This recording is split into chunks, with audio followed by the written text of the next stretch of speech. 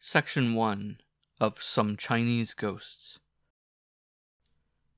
Read by Ben Tucker. Some Chinese Ghosts by Lafcadio Hearn. To my friend Henry Edward Cribille, the musician, who, speaking the speech of melody unto the children of Tianhua, unto the wandering Sing Jin, whose skins have the color of gold, moved them to make strange sounds upon the serpent-bellied San Hien, persuaded them to play for me upon the shrieking Ya Hien, prevailed on them to sing me a song of their native land, the song of Mo Li Hua, the song of the jasmine flower. Preface. I think that my best apology for the insignificant size of this volume is the very character of the material composing it. In preparing the legends, I sought especially for weird beauty, and I could not forget this striking observation in Sir Walter Scott's essay on imitations of the ancient ballad. The supernatural, though appealing to certain powerful emotions very widely and deeply sown amongst the human race, is nevertheless a spring which is peculiarly apt to lose its elasticity by being too much pressed upon. Those desirous to familiarize themselves with Chinese literature as a whole have had the way made smooth for them by the labors of linguists like Julien, Pavie, Remusat, de Rosny, Schlegel, Legge, Hervé Saint-Denis, Williams, Biot, Gilles, Wiley, Bayle, and many other sinologists. To such great explorers, indeed, the realm of Cathayan story belongs by right of discovery and conquest. Yet the humbler traveler who follows wonderingly after them into the vast and mysterious pleasure grounds of Chinese fancy may surely be permitted to cull a few of the marvelous flowers there growing. A self-luminous Hua Wang, a black lily, a phosphoric rose or two, as souvenirs of his curious voyage. L.H. New Orleans, March 15, 1886. End of Section 1.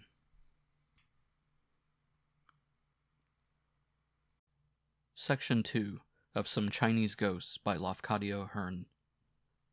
The Soul of the Great Bell. She hath spoken, and her words still resound in his ears.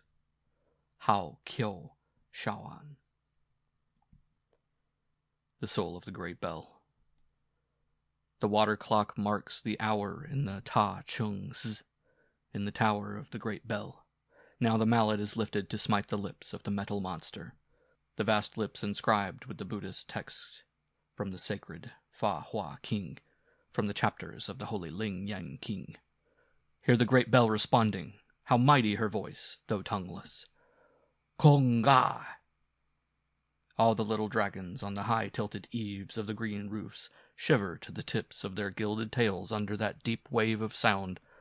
All the porcelain gargoyles tremble on their cavern perches. All the 100 little bells of the pagodas quiver with desire to speak. Kong Ga! All the green and gold tiles of the temple are vibrating. The wooden goldfish above them are writhing against the sky. The uplifted finger of Fo shakes high over the heads of the worshippers through the blue fog of incense. Kong Gai! What a thunder tone was that! All the lacquered goblins on the palace cornices wriggle their fire-colored tongues. And after each huge shock, how wondrous the multiple echo and the great golden moan, and at last the sudden sibilant sobbing in the ears when the immense tone faints away in broken whispers of silver, as though a woman should whisper, Hi. Even so the great bell hath sounded every day for well nigh 500 years. Kong Gai. First with stupendous clang, then with the immeasurable moan of gold, then with the silver murmuring of Hi. And there is not a child in all the many-colored ways of the old Chinese city who does not know the story of the great bell, who cannot tell you why the great bell says Kong Gai and Hi. Now this is the story of the great bell in the Ta Chung Z, as the same is related in the Pe Hiao Tu Chu, written by the learned Yu Pao Chen of the city of Kuang Chao Fu. Nearly 500 years ago, the celestially August, the son of heaven, Yang Lo, of the illustrious or Ming dynasty, commanded the worthy official Kawan Yu that he should have a bell made of such size that the sound thereof might be heard for 100 li. And he further ordained that the voice of the bell should be strengthened with brass, and deepened with gold, and sweetened with silver, and that the face and the great lips of it should be graven with blessed sayings from the sacred books, and that it should be suspended in the center of the imperial capital, to sound through all the many-colored ways of the city of Peking. Therefore the worthy Mandarin Kawan Yu assembled the master molders and the renowned bellsmiths of the empire, and all men of great repute and cunning in foundry work, and they measured the materials for the alloy, and treated them skillfully, and prepared the molds, the fires, the instruments, and the monstrous melting pot for fusing the metal. And they labored exceedingly like giants, neglecting only rest and sleep and the comforts of life, toiling both night and day in obedience of Kawan Yu, and striving in all things to do the behest of the Son of Heaven. But when the metal had been cast, and the earthen mold separated from the glowing casting, it was discovered that despite their great labor and ceaseless care, the result was void of worth, for the metals had rebelled one against the other. The gold had scorned alliance with the brass, the silver would not mingle with the molten iron. Therefore the molds had to be once more prepared, and the fires rekindled, and the metal remelted, and all the work tediously and toilsomely repeated. The Son of Heaven heard and was angry, but spake nothing. A second time the bell was cast, and the result was even worse. Still the metals obstinately refused to blend one with the other, and there was no uniformity in the bell, and the sides of it were cracked and fissured, and the lips of it were slagged and split asunder, so that all the labor had to be repeated even a third time, to the great dismay of Kawan Yu. And when the Son of Heaven heard these things, he was angrier than before, and sent his messenger to Kawan Yu with a letter written upon lemon-colored silk, and sealed with the seal of the dragon, containing these words: From the mighty Yang Lo, the sublime Tai Tsung, the celestial and august, whose reign is called Ming, to Kawan Yu, the Fo Yin, twice thou hast betrayed the trust we have deigned graciously to place in thee. If thou fail for a third time in fulfilling our command, thy head shall be severed from thy neck. Tremble and obey. Now Kawan Yu had a daughter of dazzling loveliness, whose name, Kong Gai, was ever in the mouths of poets, and whose heart was even more beautiful than her face. Kong Gai loved her father with such love that she had refused 100 worthy suitors rather than make his home desolate by her absence. And when she had seen the awful yellow missive sealed with the dragon seal, she fainted away with fear for her father's sake. And when her senses and her strength returned to her, she could not rest or sleep for thinking of her parents' danger, until she had secretly sold some of her jewels, and with the money so obtained had hastened to an astrologer, and paid him a great price to advise her by what means her father might be saved from the peril impending over him. So the astrologer made observations of the heavens, and marked the aspect of the silver stream, which we call the Milky Way, and examined the signs of the zodiac, the Huang Tao, or Yellow Road, and consulted the table of the 5 Hin, or principles of the universe, and the mystical books of the alchemists. And after a long silence he made answer to her, saying, Gold and brass will never meet in wedlock, silver and iron never will embrace, until the flesh of a maiden be melted in the crucible, until the blood of a virgin be mixed with the metals in their fusion. So Kong Gai returned home sorrowful at heart, but she kept secret all that she had heard, and told no one what she had done. At last came the awful day when the third and last effort to cast the great bell was to be made, and Kong Gai, together with her waiting woman, accompanied her father to the foundry, and they took their places upon a platform overlooking the toiling of the molders and the lava of liquefied metal. All the workmen wrought their tasks in silence. There was no sound heard but the muttering of the fires, and the muttering deepened into a roar like the roar of typhoons approaching, and the blood-red lake of metal slowly brightened like the vermilion of a sunrise, and the vermilion was transmuted into a radiant glow of gold, and the gold widened blindingly like the silver face of a full moon. Then the workers ceased to feed the raving flame, and all fixed their eyes upon the eyes of Kawan Yu, and Kawan Yu prepared to give the signal to cast. But ere ever he lifted his finger, a cry caused him to turn his head, and all heard the voice of Kong Gai, sounding sharply sweet as a bird's song above the great thunder of the fires. "For thy sake, O my father!" And even as she cried, she leaped into the white flood of metal, and the lava of the furnace roared to receive her, and spattered monstrous flakes of flame to the roof, and burst over the verge of the earthen crater, and cast up a whirling fountain of many-colored fires, and subsided quakingly, with lightnings, and with thunders, and with mutterings. Then the father of Kong Gai, wild with his grief, would have leapt in after her, but that strong men held him back and kept firm grasp upon him, until he had fainted away, and they could bear him like one dead to his home. And the serving woman of Kong Gai, dizzy and speechless for pain, stood before the furnace, still holding in her hands a shoe, a tiny, dainty shoe with embroidery of pearls and flowers, the shoe of her beautiful mistress that was. For she had sought to grasp Kong Gai by the foot as she leaped, but had only been able to clutch the shoe, and the pretty shoe came off in her hand, and she continued to stare at it like one gone mad. But in spite of all these things, the command of the celestial and august had to be obeyed, and the work of the moulders to be finished, hopeless as the result might be.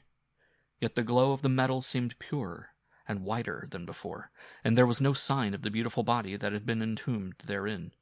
So the ponderous casting was made, and lo!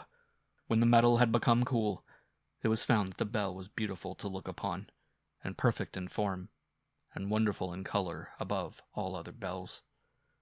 Nor was there any trace found of the body of Kong Gai, for it had been totally absorbed by the precious alloy, and blended with the well-blended brass and gold, with the intermingling of the silver and the iron.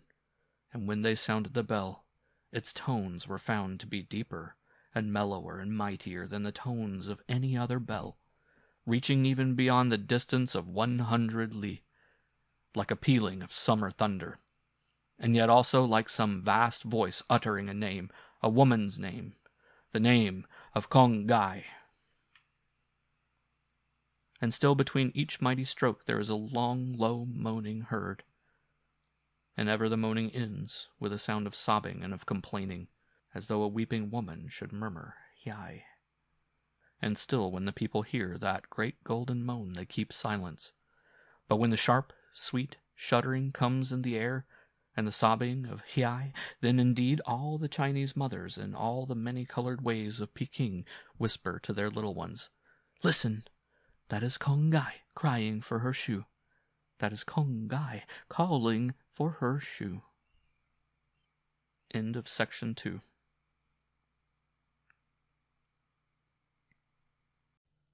Section 3 of Some Chinese Ghosts by Lafcadio Hearn. The Story of Ming Yi. The ancient words of Koi, master of musicians in the courts of the Emperor Yao. When you make to resound the stone melodious, the Ming Kyo.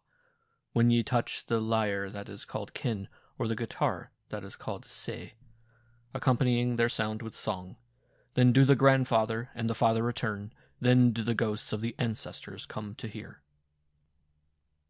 The Story of Ming Yi.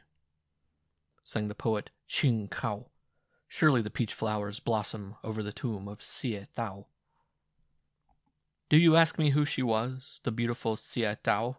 For 1,000 years and more the trees have been whispering above her bed of stone, and the syllables of her name come to the listener with the lisping of the leaves, with the quivering of many-fingered boughs, with the fluttering of lights and shadows, with the breath, sweet as a woman's presence, of numberless savage flowers. Xie Tao. But saving the whispering of her name, what the trees say cannot be understood, and they alone remember the years of Xie Tao. Something about her you might nevertheless learn from any of those Qiang Ku Jin, those famous Chinese storytellers, who nightly narrate to listening crowds, in consideration of a few xian, the legends of the past. Something concerning her you may also find in the book entitled Qin Kao Ki Koan, which signifies in our tongue the marvelous happenings of ancient and of recent times, and perhaps of all things therein written, the most marvelous is this memory of Xie Tao. 500 years ago, in the reign of the Emperor Hong Wao, whose dynasty was Ming, there lived in the city of Jini the city of Kwang Chao Fu, a man celebrated for his learning and for his piety, named Tien Palou. This Tien Palou had one son, a beautiful boy, who for scholarship and for bodily grace and for polite accomplishments had no superior among the youths of his age, and his name was Ming Yi. Now when the lad was in his 18th summer, it came to pass that Palou, his father, was appointed inspector of public instruction at the city of Qingtao, and Ming Yi accompanied his parents thither. Near the city of Qingtao lived a rich man of rank, a high commissioner of the government whose name was Cheng, and who wanted to find a worthy teacher for his children. On hearing of the arrival of the new inspector of public instruction, the noble Cheng visited him to obtain advice in this matter, and happening to meet and converse with Palou's accomplished son, immediately engaged Ming Yi as a private tutor for his family. Now as the house of this Lord Cheng was situated several miles from town, it was deemed best that Ming Yi should abide in this house of his employer. Accordingly, the youth made ready all things necessary for his new sojourn, and his parents, bidding him farewell, counseled him wisely, and cited to him the words of Lao Tzu and of the ancient sages. By a beautiful face the world is filled with love, but heaven may never be deceived thereby. Shouldst thou behold a woman coming from the east, look thou to the west. Shouldst thou perceive a maiden approaching from the west, turn thine eyes to the east. If Ming Yi did not heed this counsel in after days, it was only because of his youth and the thoughtlessness of a naturally joyous heart. And he departed to abide in the house of Lord Cheng, while the autumn passed and the winter also. When the time of the second moon of spring was drawing near, and that happy day which the Chinese call Hoa Chao, or the birthday of 100 flowers, a longing came upon Ming Yi to see his parents, and he opened his heart to the good Cheng, who not only gave him the permission he desired, but also pressed into his hand a silver gift of 2 ounces, thinking that the lad might wish to bring some little memento to his father and mother, for it is the Chinese custom, on the feast of Hoa Chao, to make presents to friends and relations. That day all the air was drowsy with blossom perfume, and vibrant with the droning of bees. It seemed to Ming Yi that the path he followed had not been trodden by any other for many long years. The grass was tall upon it. Vast trees on either side interlocked their mighty and moss-grown arms above him, beshadowing the way. But the leafy obscurities quivered with bird-song, and the deep vistas of the wood were glorified by vapors of gold, and odorous with flower breathings as a temple with incense. The dreamy joy of the day entered into the heart of Ming Yi, and he sat him down among the young blossoms, under the branches swaying against the violet sky, to drink in the perfume and the light, and to enjoy the great, sweet silence. Even while thus reposing, a sound caused him to turn his eyes toward a shady place where wild peach trees were in bloom, and he beheld a young woman, beautiful as the pinkening blossoms themselves, trying to hide among them. Though he looked for a moment only, Ming Yi could not avoid discerning the loveliness of her face, the golden purity of her complexion, and the brightness of her long eyes, that sparkled under a pair of brows as daintily curved as the wings of the silkworm butterfly outspread. Ming Yi at once turned his gaze away, and rising quickly proceeded on his journey. But so much embarrassed did he feel at the idea of those charming eyes peeping at him through the leaves, that he suffered the money he had been carrying in his sleeve to fall, without being aware of it. A few moments later he heard the patter of light feet running behind him, and a woman's voice calling him by name. Turning his face in great surprise, he saw a comely servant-maid, who said to him, "Sir, my mistress bade me pick up and return you this silver, which you dropped upon the road." Ming Yi thanked the girl gracefully, and requested her to convey his compliments to her mistress. Then he proceeded on his way through the perfumed silence, athwart the shadows that dreamed along the forgotten path, dreaming himself also, and feeling his heart beating with strange quickness at the thought of the beautiful being that he had seen. It was just such another day when Ming Yi, returning by the same path, paused once more at the spot where the gracious figure had momentarily appeared before him. But this time he was surprised to perceive, through a long vista of immense trees, a dwelling that had previously escaped his notice, a country residence, not large, yet elegant to an unusual degree. The bright blue tiles of its curved and serrated double roof rising above the foliage seemed to blend their color with the luminous azure of the day. The green and gold designs of its carven porticos were exquisite, artistic mockeries of leaves and flowers bathed in sunshine.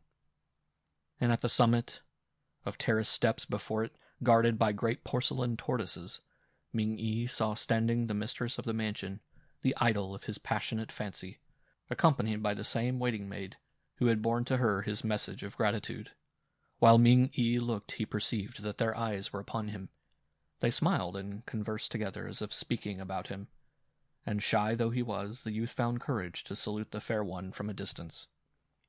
To his astonishment, the young servant beckoned him to approach, and opening a rustic gate half veiled by trailing plants bearing crimson flowers, Ming-yi advanced along the verdant alley leading to the terrace, with mingled feelings of surprise and timid joy. As he drew near, the beautiful lady withdrew from sight, but the maid waited at the broad steps to receive him, and said as he ascended, "Sir, my mistress understands you wish to thank her for the trifling service she recently bade me do you, and requests that you will enter the house, as she knows you already by repute, and desires to have the pleasure of bidding you good day." Ming-yi entered bashfully, his feet making no sound upon a matting elastically soft as forest moss, and found himself in a reception chamber vast, cool, and fragrant, with scent of blossoms freshly gathered. A delicious quiet pervaded the mansion. Shadows of flying birds passed over the bands of light that fell through the half-blinds of bamboo. Great butterflies with pinions of fiery color found their way in, to hover a moment about the painted vases, and pass out again into the mysterious woods. And noiselessly, as they, the young mistress of the mansion, entered by another door, and kindly greeted the boy, who lifted his hands to his breast and bowed low in salutation. She was taller than he had deemed her, and supplely slender as a beauteous lily. Her black hair was interwoven with the creamy blossoms of the chu sha ki. Her robes of pale silk took shifting tints when she moved, as vapors change hue with the changing of the light. "If I be not mistaken," she said, when both had seated themselves after having exchanged the customary formalities of politeness, "my honored visitor is none other than Tian Cho, surnamed Ming-yi, educator of the children of my respected relative, the High Commissioner Chung. As the family of Lord Chung is my family also, I cannot but consider the teacher of his children as one of my own kin." "Lady," replied Ming-yi, not a little astonished, "may I dare to inquire the name of your honored family, and to ask the relation which you hold to my noble patron?" "The name of my poor family," responded the comely lady, "is Ping, an ancient family of the city of Qingtao. I am the daughter of a certain Xie of Muan Hao. Xie is my name. Likewise, and I was married to a young man of the Ping family whose name was Kang. By this marriage I became related to your excellent patron, but my husband died soon after our wedding, and I have chosen this solitary place to reside in during the period of my widowhood." There was a drowsy music in her voice, as of the melody of brooks, the murmuring of spring, and such a strange grace in the manner of her speech as Ming-yi had never heard before. Yet on learning that she was a widow, the youth would not have presumed to remain long in her presence without a formal invitation. And after having sipped the cup of rich tea presented to him, he arose to depart. Xie would not suffer him to go so quickly. "Nay, friend," she said, "stay yet a little while in my house, I pray you. For should your honored patron ever learn that you had been here, and that I had not treated you as a respected guest, and regaled you even as I would him, I know that he would be greatly angered. Remain at least to supper."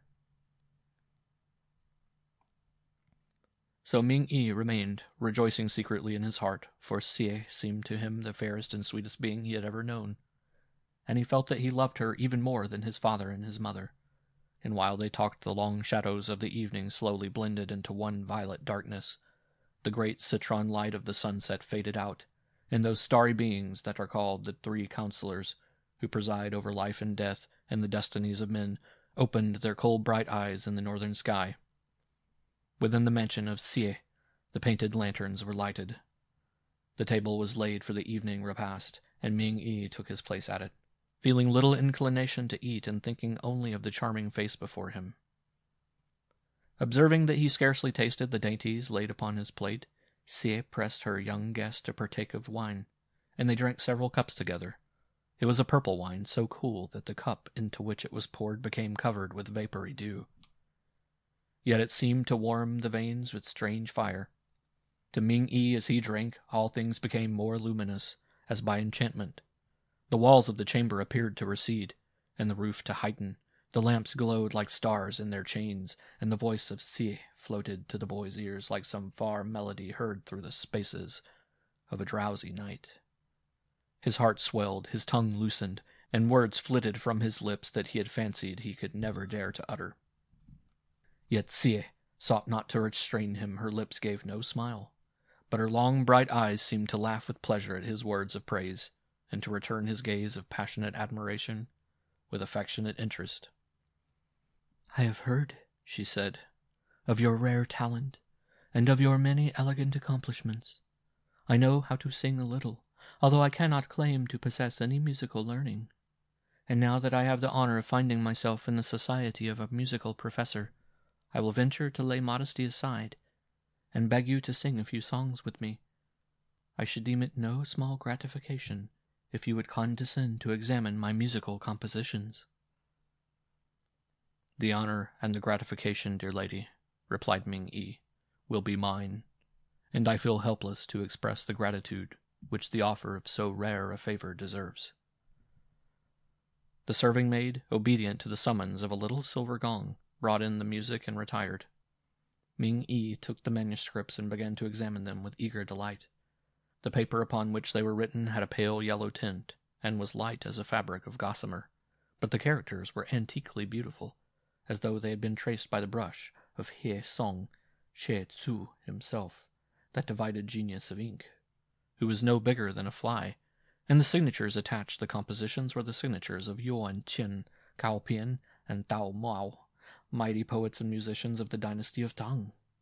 Ming-yi could not repress a scream of delight at the sight of treasures so inestimable and so unique. Scarcely could he summon resolution enough to permit them to leave his hands even for a moment. "O lady," he cried, "these are veritably priceless things, surpassing in worth the treasures of all kings. This indeed is the handwriting of those great masters who sang 500 years before our birth. How marvelously it has been preserved! Is not this the wondrous ink of which it was written, Po Nian Jiao Qi, I Tian Jiao Qi? After centuries I remain firm as stone in the letters that I make like lacquer. And how divine the charm of this composition, the song of Cao Pian, prince of poets and governor of Szechuan, 500 years ago." "Cao Pian, darling Cao Pian," murmured Sie, with a singular light in her eyes. "Cao Pian is also my favorite. Dear Ming-yi, let us chant his verses together, to the melody of old. The music of those grand years when men were nobler and wiser than today." And their voices rose through the perfumed night like the voices of the wonder birds, of the feng huang, blending together in liquid sweetness.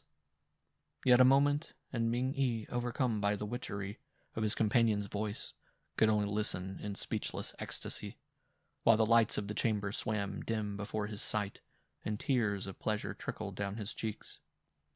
So the 9th hour passed, and they continued to converse, and to drink the cool purple wine, and to sing the songs of the years of Tang, until far into the night. More than once Ming-yi thought of departing, but each time Sie would begin, in that silver-sweet voice of hers, so wondrous a story of the great poets of the past, and of the women whom they loved, that he became as one entranced, or she would sing for him a song so strange that all his senses seemed to die except that of hearing. And at last, as she paused to pledge him in a cup of wine, Ming-yi could not restrain himself from putting his arm about her round neck and drawing her dainty head closer to him, and kissing the lips that were so much ruddier and sweeter than the wine. Then their lips separated no more. The night grew old, and they knew it not. The birds awakened, the flowers opened their eyes to the rising sun, and Ming-yi found himself at last compelled to bid his lovely enchantress farewell. Sie accompanied him to the terrace, kissed him fondly, and said, Dear boy, come hither as often as you are able, as often as your heart whispers you to come. I know that you are not of those without faith and truth, who betray secrets, yet being so young you might also be sometimes thoughtless. And I pray you never to forget that only the stars have been the witnesses of our love. Speak of it to no living person, dearest, and take with you this little souvenir of our happy night. And she presented him with an exquisite and curious little thing. A paperweight in the likeness of a couchant lion, wrought from a jade stone yellow as that created by a rainbow in honor of Kong Fu Zi. Tenderly the boy kissed the girl and the beautiful hand that gave it. May the spirits punish me, he vowed, if ever I knowingly give you cause to reproach me, sweetheart. And they separated with mutual vows. That morning, on returning to the house of Lord Chung, Ming-yi told the first falsehood which had ever passed his lips. He averred that his mother had requested him thenceforward to pass his nights at home, now that the weather had become so pleasant. For though the way was somewhat long, he was strong and active and needed both air and healthy exercise. Chung believed all Ming-yi said and offered no objection. Accordingly, the lad found himself enabled to pass all his evenings at the house of the beautiful Xie. Each night they devoted to the same pleasures which had made their first acquaintance so charming. They sang and conversed by turns. They played at chess, the learned game invented by Wu Wang, which is an imitation of war. They composed pieces of 80 rhymes upon the flowers, the trees, the clouds, the streams, the birds, the bees. But in all accomplishments, Xie far excelled her young sweetheart. Whenever they played at chess, it was always Ming-yi's general, Ming-yi's Xiang, who was surrounded and vanquished. When they composed verses, Xie's poems were ever superior to his in harmony of word-coloring, in elegance of form, in classic loftiness of thought. And the themes they selected were always the most difficult, those of the poets of the Tang dynasty. The songs they sang were also the songs of 500 years before, the songs of Yuan Qin, of Tao Mao, of Cao Pian, above all, high poet and ruler of the province of Szechuan. So the summer waxed and waned upon their love, and the luminous autumn came, with its vapors of phantom gold, its shadows of magical purple. Then it unexpectedly happened that the father of Ming-yi, meeting his son's employer at Qingdao, was asked by him, "Why must your boy continue to travel every evening to the city now that the winter is approaching? The way is long, and when he returns in the morning he looks fordone with weariness. Why not permit him to slumber in my house during the season of snow?" And the father of Ming-yi, greatly astonished, responded, "Sir, my son has not visited this city, nor has he been to our house all this summer. I fear that he must have acquired wicked habits, and that he passes his nights in evil company, perhaps in gaming or in drinking with the women of the flower boats." But the High Commissioner returned, "Nay, that is not to be thought of. I have never found any evil in the boy, and there are no taverns, nor flower boats, nor any places of dissipation in our neighborhood. No doubt Ming-yi has found some amiable youth of his own age with whom to spend his evenings, and only told me an untruth for fear that I would not otherwise permit him to leave my residence. I beg that you will say nothing to him until I shall have sought to discover this mystery. And this very evening I shall send my servant to follow after him and to watch whither he goes." Palau readily assented to this proposal, and promising to visit Chang the following morning, returned to his home. In the evening, when Ming-yi left the house of Chang, a servant followed him unobserved at a distance, but on reaching the most obscure portion of the road, the boy disappeared from sight as suddenly as though the earth had swallowed him. After having long sought after him in vain, the domestic returned in great bewilderment to the house, and related what had taken place. Chang immediately sent a messenger to Palau. In the meantime, Ming-yi, entering the chamber of his beloved, was surprised and deeply pained to find her in tears. "Sweetheart," she sobbed, wreathing her arms around his neck, "we are about to be separated forever, because of reasons which I cannot tell you. From the very first, I knew this must come to pass, and nevertheless it seemed to me for the moment so cruelly sudden a loss, so unexpected a misfortune, that I could not prevent myself from weeping. After this night we shall never see each other again, beloved, and I know that you will not be able to forget me while you live. But I know also that you will become a great scholar, and that honors and riches will be showered upon you, and that some beautiful and loving woman will console you for my loss. And now let us speak no more of grief, but let us pass this evening joyously, so that your recollection of me may not be a painful one, and that you may remember my laughter rather than my tears." She brushed the bright drops away, and brought wine and music and the melodious kin of several silken strings, and would not suffer Ming-yi to speak for one moment of the coming separation. And she sang him an ancient song about the calmness of summer lakes reflecting the blue of heaven only, and the calmness of the heart also, before the clouds of care and of grief and of weariness darken its little world. Soon they forgot their sorrow in the joy of song and wine, and those last hours seemed to Ming-yi more celestial than even the hours of their first bliss. But when the yellow beauty of morning came, their sadness returned, and they wept. Once more Sie accompanied her lover to the terrace steps, and as she kissed him farewell, she pressed into his hand a parting gift, a little brush case of agate, wonderfully chiseled, and worthy the table of a great poet, and they separated forever, shedding many tears. Still Ming-yi could not believe it was an eternal parting. "No," he thought, "I shall visit her tomorrow, for I cannot now live without her, and I feel assured that she cannot refuse to receive me." Such were the thoughts that filled his mind as he reached the house of Chung, to find his father and his patron standing on the porch awaiting him. Ere he could speak a word, Palau demanded, "Son, in what place have you been passing your nights?" Seeing that his falsehood had been discovered, Ming-yi dared not make any reply, and remained abashed and silent, with bowed head in the presence of his father. Then Palau, striking the boy violently with his staff, commanded him to divulge the secret. And at last, partly through fear of his parent, and partly through fear of the law which ordains that the son refusing to obey his father shall be punished with 100 blows of the bamboo, Ming-yi faltered out the history of his love. Chung changed color at the boy's tale. "Child," exclaimed the High Commissioner, "I have no relative of the name of Ping. I have never heard of the woman you describe. I have never heard even of the house which you speak of. But I know also that you cannot dare to lie to Palau, your honored father. There is some strange delusion in all this affair." Then Ming-yi produced the gifts that Sie had given him, the lion of yellow jade, the brush case of carven agate, also some original compositions made by the beautiful lady herself.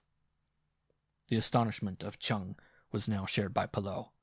Both observed that the brush case of agate and the lion of jade bore the appearance of objects that had lain buried in the earth for centuries, and were of a workmanship beyond the power of living man to imitate, while the compositions proved to be veritable masterpieces of poetry written in the style of the poets of the dynasty of Tang. "Friend Palau," cried the High Commissioner, "let us immediately accompany the boy to the place where he obtained these miraculous things, and apply the testimony of our senses to this mystery. The boy is no doubt telling the truth, yet his story passes my understanding." And all three proceeded toward the place of the habitation of Sie. But when they had arrived at the shadiest part of the road, where the perfumes were most sweet, and the mosses were greenest, and the fruits of the wild peach flushed most pinkly, Ming-yi, gazing through the groves, uttered a cry of dismay. Where the azure-tiled roof had risen against the sky, there was now only the blue emptiness of air. Where the green and gold facade had been, there was visible only the flickering of leaves under the aureate autumn light. And where the broad terrace had extended, could be discerned only a ruin, a tomb so ancient, so deeply gnawed by moss, that the name graven upon it was no longer decipherable. The home of Sie had disappeared. All suddenly the High Commissioner smote his forehead with his hand, and turning to Palau, recited the well-known verse of the ancient poet Qing Qiu. "Surely the peach flowers blossom over the tomb of Si Diao." "Friend Palau," continued Chung, "the beauty who bewitched your son was no other than she whose tomb stands there in ruin before us. Did she not say she was wedded to Ping Kang? There is no family of that name, but Ping Kang is indeed the name of a broad alley in the city near. There was also a dark riddle in all that she said. She called herself Sie of Mon Hiao. There is no person of that name. There is no street of that name, but the Chinese characters Maon and Hiao placed together form the character Kiao. Listen. The alley Ping Kang, situated in the street Kiao, was the place where dwelt the great courtesans of the dynasty of Tang. Did she not sing the songs of Cao Pian? And upon the brush case and the paperweight she gave your son, are there not characters which read, pure object of art belonging to Cao of the city of Fo Hai? That city no longer exists. But the memory of Cao Pian remains, for he was the governor of the province of Sichuan and a mighty poet. And when he dwelt in the land of Chou, was not his favorite the beautiful wanton Xie Tao, unmatched for grace among all the women of her day? It was he who made her a gift of those manuscripts of song. It was he who gave her those objects of rare art. Xie Tao died not as any other women die. Her limbs may have crumbled to dust, yet something of her still lives in this deep wood. Her shadow still haunts this shadowy place. Qiang ceased to speak. A vague fear fell upon the three. The thin mists of the morning made dim the distances of green, and deepened the ghostly beauty of the woods. A faint breeze passed by, leaving a trail of blossom scent, a last odor of dying flowers, thin as that which clings to the silk of a forgotten robe. And as it passed, the trees seemed to whisper across the silence, Xie Tao. Fearing greatly for his son, Palau sent the lad away at once to the city of Guangqiaofu. And there, in after years, Ming Yi obtained high dignities and honors by reason of his talents and his learning. And he married the daughter of an illustrious house, by whom he became the father of sons and daughters famous for their virtues and their accomplishments. Never could he forget Xie Tao, and yet it is said that he never spoke of her, not even when his children begged him to tell them the story of two beautiful objects that always lay upon his writing table, a lion of yellow jade and a brush case of carven agate. End of section 3.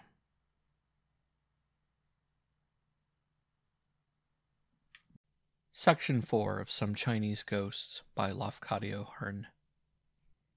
The Legend of Qi Niu. A sound of gongs, a sound of song, the song of the builders building the dwellings of the dead. Kya qi ying ying, tu qi huang huang, chuo qi tong tong, xiu liu ping ping. The Legend of Qi Niu. In the quaint commentary accompanying the text of that holy book of Lao Tzu called Kan Ying Pian, may be found a little story so old that the name of the one who first told it has been forgotten for 1,000 years, yet so beautiful that it lives still in the memory of 400 millions of people. Like a prayer that once learned is forever remembered. The Chinese writer makes no mention of any city nor any province, although even in the relation of the most ancient traditions, such an omission is rare. We are only told that the name of the hero of the legend was Tong Yong, and that he lived in the years of the great dynasty of Han, some 20 centuries ago. Tong Yong's mother had died while he was yet an infant, and when he became a youth of 19 years, his father also passed away, leaving him utterly alone in the world, and without resources of any sort. For, being a very poor man, Tong's father had put himself to great straits to educate the lad, and had not been able to lay by even 1 copper coin of his earnings. And Tong lamented greatly to find himself so destitute that he could not honor the memory of that good father by having the customary rites of burial performed, and a carven tomb erected upon a propitious site. The poor only are friends of the poor, and among all those whom Tong knew, there was no one able to assist him in defraying the expenses of the funeral. In one way only could the youth obtain money, by selling himself as a slave to some rich cultivator. And this he at last decided to do. In vain his friends did their utmost to dissuade him, and to no purpose did they attempt to delay the accomplishment of his sacrifice by beguiling promises of future aid. Tong only replied that he would sell his freedom 100 times, if it were possible, rather than suffer his father's memory to remain unhonored even for a brief season. And furthermore, confiding in his youth and strength, he determined to put a high price upon his servitude, a price which would enable him to build a handsome tomb, but which it would be well nigh impossible for him ever to repay. Thus Tong found himself enabled to fulfill the wish of his heart, and to have a monument built which, although of a small size, was destined to delight the eyes of all who beheld it, being designed by cunning artists, and executed by skilful sculptors. And while it was yet designed only, the pious rites were performed. The silver coin was placed in the mouth of the dead, the white lanterns were hung at the door, the holy prayers were recited, and paper shapes of all things the departed might need in the land of the genii were consumed in consecrated fire.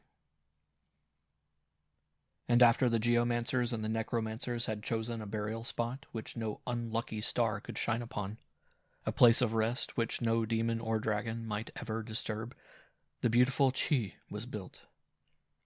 Then was the phantom money strewn along the way, the funeral procession departed from the dwelling of the dead, and with prayers and lamentation the mortal remains of Tong's good father were borne to the tomb. Then Tong entered as a slave into the service of his purchaser, who allotted him a little hut to dwell in, and thither Tong carried with him those wooden tablets, bearing the ancestral names, before which filial piety must daily burn the incense of prayer and perform the tender duties of family worship. Thrice had spring perfumed the breast of the land with flowers, and thrice had been celebrated that festival of the dead, which is called Sil Fan Ti, and thrice had Tong swept and garnished his father's tomb and presented his fivefold offering of fruits and meats. The period of mourning had passed, yet he had not ceased to mourn for his parent.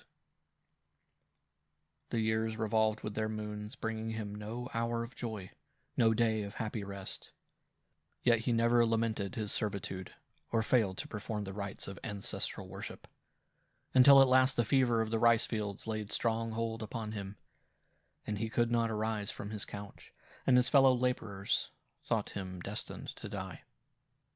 There was no one to wait upon him, no one to care for his needs, inasmuch as slaves and servants were wholly busied with the duties of the household or the labor of the fields, all departing to toil at sunrise and returning weary only after the sundown.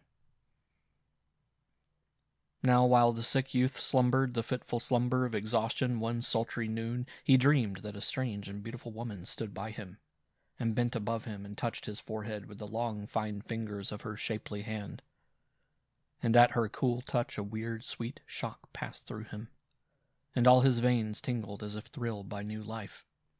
Opening his eyes in wonder, he saw verily bending over him the charming being whom he had dreamed, and he knew that her lithe hand really caressed his throbbing forehead, but the flame of the fever was gone. A delicious coolness now penetrated every fiber of his body, and the thrill of which he had dreamed still tingled in his blood like a great joy. Even at the same moment the eyes of the gentle visitor met his own, and he saw they were singularly beautiful, and shone like splendid black jewels under brows curved like the wings of the swallow. Yet their calm gaze seemed to pass through him as light through crystal, and a vague awe came upon him, so that the question which had risen to his lips found no utterance. Then she, still caressing him, smiled and said, "I have come to restore thy strength and to be thy wife. Arise and worship with me." Her clear voice had tones melodious as a bird's song, but in her gaze there was an imperious power which Tong felt he dared not resist. Rising from his couch, he was astounded to find his strength wholly restored. But the cool, slender hand which held his own led him away so swiftly that he had little time for amazement. He would have given years of existence for courage to speak of his misery, to declare his utter inability to maintain a wife, but something irresistible in the long, dark eyes of his companion forbade him to speak. And as though his inmost thought had been discerned by that wondrous gaze, she said to him, in the same clear voice, "I will provide." Then shame made him blush at the thought of his wretched aspect and tattered apparel, But he observed that she also was poorly attired like a woman of the people, wearing no ornament of any sort, nor even shoes upon her feet. And before he had yet spoken to her, they came before the ancestral tablets, and there she knelt with him and prayed and pledged him in a cup of wine, brought he knew not from whence, and together they worshipped heaven and earth. Thus she became his wife.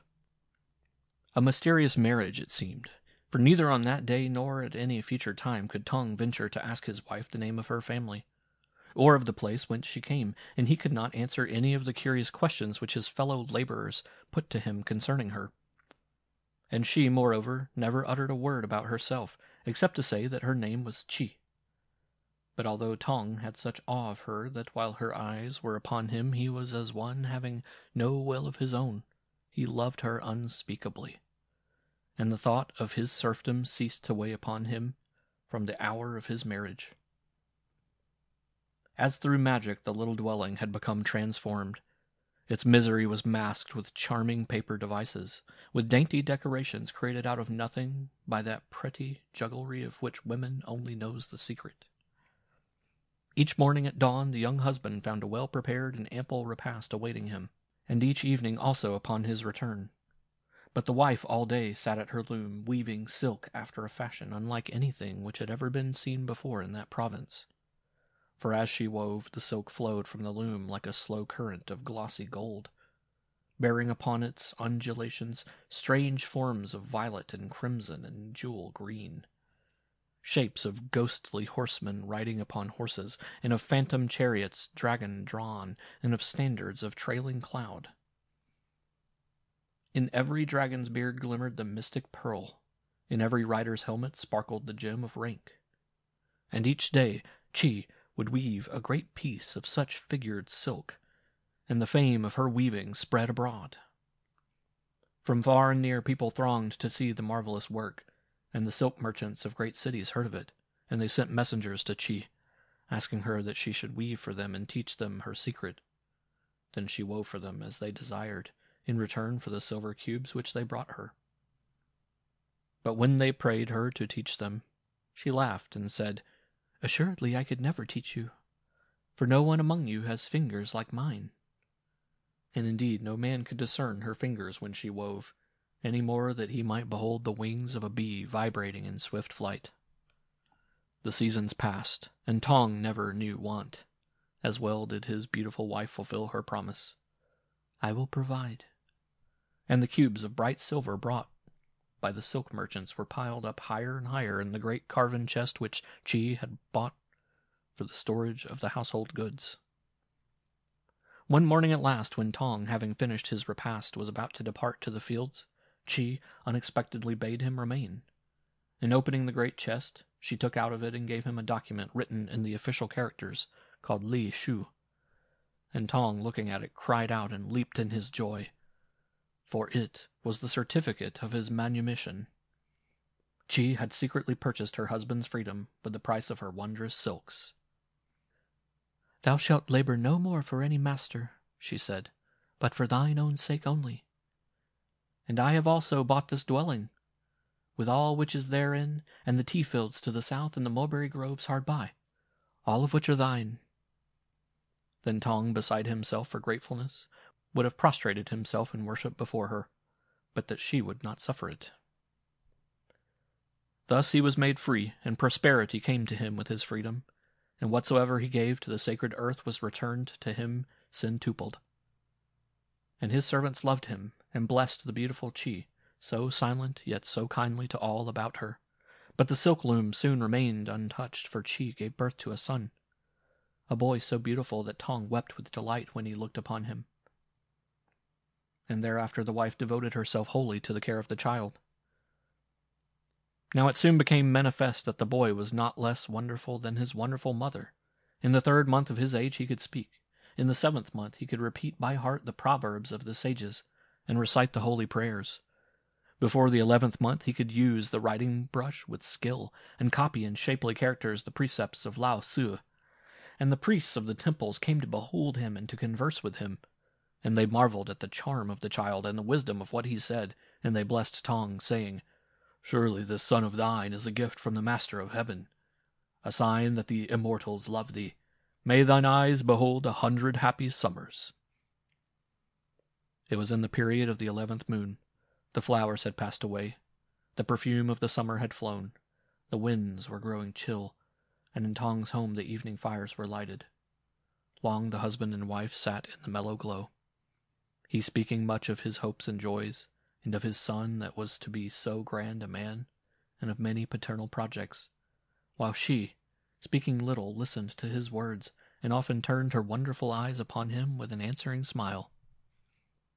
Never had she seemed so beautiful before, and Tong, watching her face, marked not how the night waned, nor how the fires sank low, nor how the wind sang in the leafless trees without.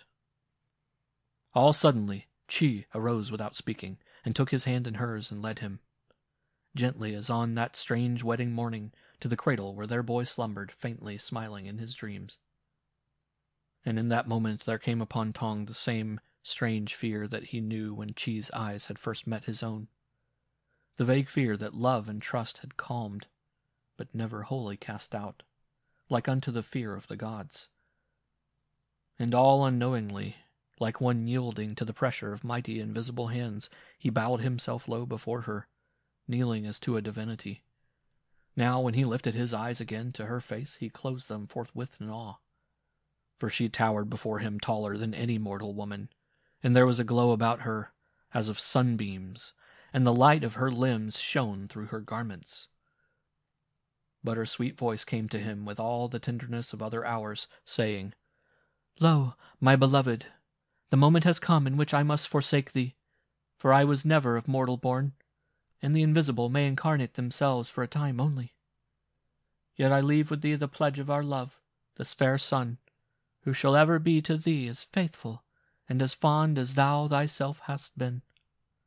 Know, my beloved, that I was sent to thee even by the Master of Heaven, in reward of thy filial piety, and that I must now return to the glory of his house. I am the goddess Chi Nyu." Even as she ceased to speak, the great glow faded, and Tong, reopening his eyes, knew that she had passed away forever. Mysteriously as pass the winds of heaven, irrevocably as the light of a flame blown out. Yet all the doors were barred, all the windows unopened. Still the child slept, smiling in his sleep. Outside the darkness was breaking. The sky was brightening swiftly. The night was past. With splendid majesty the east threw open high gates of gold for the coming of the sun, and illuminated by the glory of his coming, the vapors of morning wrought themselves into marvelous shapes of shifting color, into forms weirdly beautiful as the silken dreams woven in the loom of Chi Nyu. End of section 4.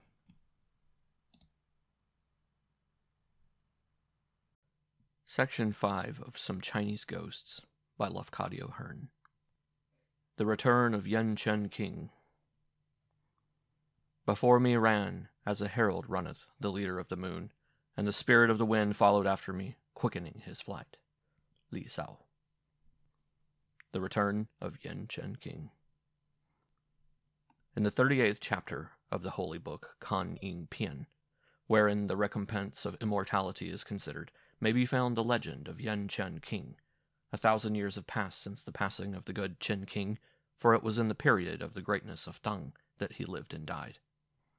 Now in those days when Yen Chen King was supreme judge of one of the 6 august tribunals, one Li He Lie, a soldier mighty for evil, lifted the black banner of revolt, and drew after him, as a tide of destruction, the millions of the northern provinces. And learning of these things, and knowing also that He Lie was the most ferocious of men, who respected nothing on earth save fearlessness, the Son of Heaven commanded Chen King that he should visit He Lie, and strive to recall the rebel to duty, and read unto the people who followed after him in revolt the emperor's letter of reproof and warning. For Chen King was famed throughout the provinces for his wisdom, his rectitude, and his fearlessness. And the Son of Heaven believed that if He Lie would listen to the words of any living man steadfast in loyalty and virtue, he would listen to the words of Chen King. So Chen King arrayed himself in his robes of office, and set his house in order. and having embraced his wife and his children, mounted his horse, and rode away alone to the roaring camp of the rebels, bearing the emperor's letter in his bosom. "I shall return, fear not," were his last words to the gray servant, who watched him from the terrace as he rode. And Chen King at last descended from his horse and entered into the rebel camp, and, passing through that huge gathering of war, stood in the presence of He Lie. High sat the rebel among his chiefs, encircled by the wave lightning of swords and the thunders of 10,000 gongs. Above him undulated the silken folds of the black dragon, while a vast fire rose bickering before him. Also Chen King saw that the tongues of that fire were licking human bones, and that skulls of men lay blackening among the ashes, yet he was not afraid to look upon the fire nor into the eyes of He Lie. But drawing from his bosom the roll of perfumed yellow silk upon which the words of the emperor were written, and kissing it, he made ready to read while the multitude became silent. Then in a strong, clear voice he began. "The words of the celestial and august, the Son of Heaven, the divine Ko Su Chen Yao Ti, unto the rebel Li He Lie, and those that follow him." And a roar went up like the roar of the sea, a roar of rage, and the hideous battle moan, like the moan of a forest in storm. "Ooh, ooh!"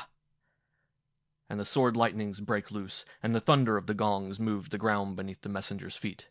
But He Lie waved his gilded wand, and again there was silence. "Nay," spake the rebel chief, "let the dog bark." So Chen King spake on. "Knowest thou not, O most rash and foolish of men, that thou leadest the people only into the mouth of the dragon of destruction? Knowest thou not also that the people of my kingdom are the firstborn of the Master of Heaven? So it hath been written that he who doth needlessly subject the people to wounds and death shall not be suffered by heaven to live. Thou who wouldst subvert those laws founded by the wise, those laws in obedience to which may happiness and prosperity alone be found, thou art committing the greatest of all crimes, the crime that is never forgiven. O my people, think not that I, your emperor, I, your father, seek your destruction. I desire only your happiness, your prosperity, your greatness. Let not your folly provoke the severity of your celestial parent. Follow not after madness and blind rage. Hearken rather to the wise words of my messenger." "Ooh, ooh, ooh, ooh, ooh, ooh," roared the people, gathering fury. "Ooh, ooh, ooh, ooh, ooh, ooh," till the mountains rolled back the cry like the rolling of a typhoon, and once more the pealing of the gongs paralyzed voice and hearing. Then Chen King, looking at He Lie, saw that he laughed and that the words of the letter would not again be listened to. Therefore he read on to the end without looking about him, resolved to perform his mission in so far as lay in his power. And having read all, he would have given the letter to He Lie, but He Lie would not extend his hand to take it. Therefore Chen King replaced it in his bosom, and folding his arms, looked He Lie calmly in the face and waited. Again He Lie waved his gilded wand, and the roaring ceased, and the booming of the gongs, until nothing save the fluttering of the dragon banner could be heard. Then spake He Lie with an evil smile. "Chen King, O son of a dog, if thou dost not now take the oath of fealty, and bow thyself before me, and salute me with the salutation of emperors, even with the Lefkada, the triple prostration, into that fire thou shalt be thrown." But Chen King, turning his back upon the usurper, bowed himself a moment in worship to heaven and earth, and then rising suddenly ere any man could lay hand upon him, he leaped into the towering flame, and stood there with folded arms like a god. Then He Lie leaped to his feet in amazement, and shouted to his men, and they snatched Chen King from the fire, and wrung the flames from his robes with their naked hands, and extolled him and praised him to his face. And even He Lie himself descended from his seat, and spoke fair words to him, saying, "O Chen King, I see thou art indeed a brave man and true, and worthy of all honor. Be seated among us, I pray thee, and partake of whatever it is in our power to bestow." But Chen King, looking upon him unswervingly, replied in a voice clear as the voice of a great bell, "Never, O He Lie, shall I accept aught from thy hand, save death, so long as thou shalt continue in the path of wrath and folly. And never shall it be said that Chen King sat him down among rebels and traitors, among murderers and robbers." Then He Lie in sudden fury smote him with his sword, and Chun King fell to the earth and died, striving even in death to bow his head toward the south, toward the place of the emperor's palace, toward the presence of his beloved master. Even at the same hour, the Son of Heaven, alone in the inner chamber of his palace, became aware of a shape prostrate before his feet. And when he spake, the shape arose and stood before him, and he saw that it was Chun King. And the emperor would have questioned him, yet ere he could question, the familiar voice spake, saying, Son of Heaven, the mission confided to me I have performed, and thy command hath been accomplished to the extent of thy humble servant's feeble power. But even now I must depart, that I may enter the service of another master. And looking, the emperor perceived that the golden tigers upon the wall were visible through the form of Chun King, and a strange coldness, like winter wind, passed through the chamber, and the figure faded out. Then the emperor knew that the master of whom his faithful servant had spoken was none other than the master of heaven. Also at the same hour, the gray servant of Chun King's house beheld him passing through the apartments, smiling as he was wont to smile when he saw that all things were as he desired. "Is it well with thee, my lord?" questioned the aged man, and a voice answered him, "It is well." But the presence of Chun King had passed away before the answer came. So the armies of the Son of Heaven strove with the rebels, but the land was soaked with blood and blackened with fire, and the corpses of whole populations were carried by the rivers to feed the fishes of the sea. And still the war prevailed through many a long red year. Then came to the aid the Son of Heaven, the hordes that dwell in the desolations of the west and north. Horsemen born, a nation of wild archers, each mighty to bend a 200-pound bow until the ears should meet. And as a whirlwind they came against rebellion, raining raven-feathered arrows in a storm of death. And they prevailed against He Lie and his people. Then those that survived destruction and defeat submitted and promised allegiance, and once more was the law of righteousness restored, but Chun King had been dead for many summers. And the Son of Heaven sent word to his victorious generals that they should bring back with them the bones of his faithful servant, to be laid with honor in a mausoleum erected by imperial decree. So the generals of the Celestial in August sought after the nameless grave and found it, and had the earth taken up, and made ready to remove the coffin. But the coffin crumbled into dust before their eyes, for the worms had gnawed it, and the hungry earth had devoured its substance, leaving only a phantom shell that vanished at the touch of light. And lo, as it vanished, all beheld lying there the perfect form and features of the good Chun King. Corruption had not touched him, nor had the worms disturbed his rest, nor had the bloom of life departed from his face. And he seemed to dream only, comely to see as upon the morning of his bridal, and smiling as the holy images smile with eyelids closed in the twilight of the great pagodas. Then spoke a priest standing by the grave. "O my children, this is indeed a sign from the Master of Heaven. In such wise do the powers celestial preserve them, that they are chosen to be numbered with the immortals. Death may not prevail over them, neither may corruption come nigh them. Verily the blessed Chun King hath taken his place among the divinities of heaven." Then they bore Chun King back to his native place, and laid him with highest honors in the mausoleum which the emperor had commanded. And there he sleeps incorruptible forever, arrayed in his robes of state. Upon his tomb are sculptured the emblems of his greatness and his wisdom and his virtue, and the signs of his office, and the 4 precious things, and the monsters which are holy symbols mount giant guard and stone about it, and the weird dogs of foe keep watch before it, as before the temples of the gods. End of section 5.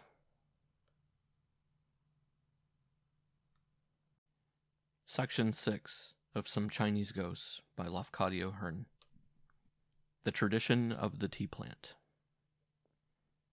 Sang a Chinese heart 1400 years ago, "There is somebody of whom I am thinking. Far away there is somebody of whom I am thinking. 100 leagues of mountains lie between us, yet the same moon shines upon us, and the passing wind breathes upon us both." The Tradition of the Tea Plant. Good is the continence of the eye, good is the continence of the ear, good is the continence of the nostrils, good is the continence of the tongue, good is the continence of the body, good is the continence of speech, good is all. Again the vulture of temptation soared to the highest heaven of his contemplation, bringing his soul down, reeling and fluttering, back to the world of illusion. Again the memory made dizzy his thought, like the perfume of some venomous flower. Yet he had seen the bayadere for an instant only, when passing through Kazi upon his way to China, to the vast empire of souls that thirsted after the refreshment of Buddha's law, as sun-parched fields thirst for the life-giving rain. When she called him, and dropped her little gift into his mendicant's bowl, he had indeed lifted his fan before his face, yet not quickly enough, and the penalty of that fault had followed him 1,000 leagues, pursued after him even into his strange land to which he had come to hear the words of the universal teacher. Accursed beauty, surely framed by the tempter of tempters, by Mara himself for the perdition of the just. Wisely had Bhagavat warned his disciples, "O ye Kramanas, women are not to be looked upon, and if ye chance to meet women, you must not suffer your eyes to dwell upon them, but maintaining holy reserve, speak not to them at all, then fail not to whisper into your own hearts, Lo, we are Kramanas, whose duty it is to remain uncontaminated by the corruptions of this world, even as the lotus, which suffereth no vileness to cling unto its leaves, though it blossom amid the refuse of the wayside ditch." Then also came to his memory, but with a new and terrible meaning, the words of 20th and 3rd of the admonitions. Of all attachments unto objects of desire, the strongest indeed is the attachment to form. Happily this passion is unique, for were there any other like unto it, then to enter the perfect way were impossible. How indeed thus haunted by the illusion of form was he to fulfill the vow that he had made to pass a night and a day in perfect and unbroken meditation? Already the night was beginning. Assuredly, for sickness of the soul, for fever of the spirit, there was no physic save prayer. The sunset was swiftly fading out. He strove to pray, "O the jewel in the lotus! Even as the tortoise withdraweth its extremities into its shell, let me, O blessed one, withdraw my senses wholly into meditation. O the jewel in the lotus! For even as rain penetrateth the broken roof of a dwelling long uninhabited, so may passion enter the soul uninhabited by meditation. O the jewel in the lotus! Even as still water that hath deposited all its slime, so let my soul, O Tathagata, be made pure. Give me strong power to rise above the world, O Master, even as the wild bird rises from its marsh to follow the pathway of the sun. O the jewel in the lotus! By day shineth the sun, by night shineth the moon, shineth also the warrior in harness of war, shineth likewise in meditations the Kramana. But the Buddha at all times, by night or by day, shineth ever the same, illuminating the world. O the jewel in the lotus! Let me cease, O thou perfectly awakened, to remain as an ape in the world forest, forever ascending and descending in search of the fruits of folly. Swift as the twining of serpents, vast as the growth of lianas in a forest, are the all-encircling growths of the plant of desire. O the jewel in the lotus! Vain his prayer, alas, vain also his invocation. The mystic meaning of the holy text, the sense of the lotus, the sense of the jewel, had evaporated from the words, and their monotonous utterance now served only to lend more dangerous definition to the memory that tempted and tortured him. Oh, the jewel in her ear! What lotus bud more dainty than the folded flower of flesh, with its dripping of diamond fire? Again he saw it in the curve of the cheek beyond, luscious to look upon as beauty-brown fruit. How true the 284th verse of the admonitions! So long as a man shall not have torn from his heart even the smallest rootlet of that liana of desire which draweth his thought toward women, even so long shall his soul remain fettered. And there came to his mind also the 345th verse of the same blessed book regarding fetters. In bonds of rope, wise teachers have said, there is no strength, nor in fetters of wood, nor yet in fetters of iron. Much stronger than any of these is the fetter of concern for the jeweled earrings of women. Omniscient Gautama, he cried, all-seeing Tathagata, how multiform the consolation of thy word, how marvelous thy understanding of the human heart. Was this also one of thy temptations? One of the myriad illusions marshalled before thee by Mara, in that night when the earth rocked as a chariot, and the sacred trembling passed from sun to sun, from system to system, from universe to universe, from eternity to eternity? Oh, the jewel in her ear! The vision would not go. Nay, each time it hovered before his thought, it seemed to take a warmer life, a fonder look, a fairer form, to develop with his weakness, to gain force from his enervation. He saw the eyes large, limpid, soft, and black as a deer's, the pearls in the dark hair, and the pearls in the pink mouth, the lips curling to a kiss. A flower kiss, and a fragrance seemed to float to his senses, sweet, strange, soporific, a perfume of youth and odor of woman. Rising to his feet with strong resolve, he pronounced again the sacred invocation, and he recited the holy words of the chapter of impermanency. Gazing upon the heavens and upon the earth, ye must say, these are not permanent. Gazing upon the mountains and the rivers, ye must say, these are not permanent. Gazing upon the forms and upon the faces of exterior beings, and beholding their growth and their development, ye must say, these are not permanent. And nevertheless, how sweet illusion!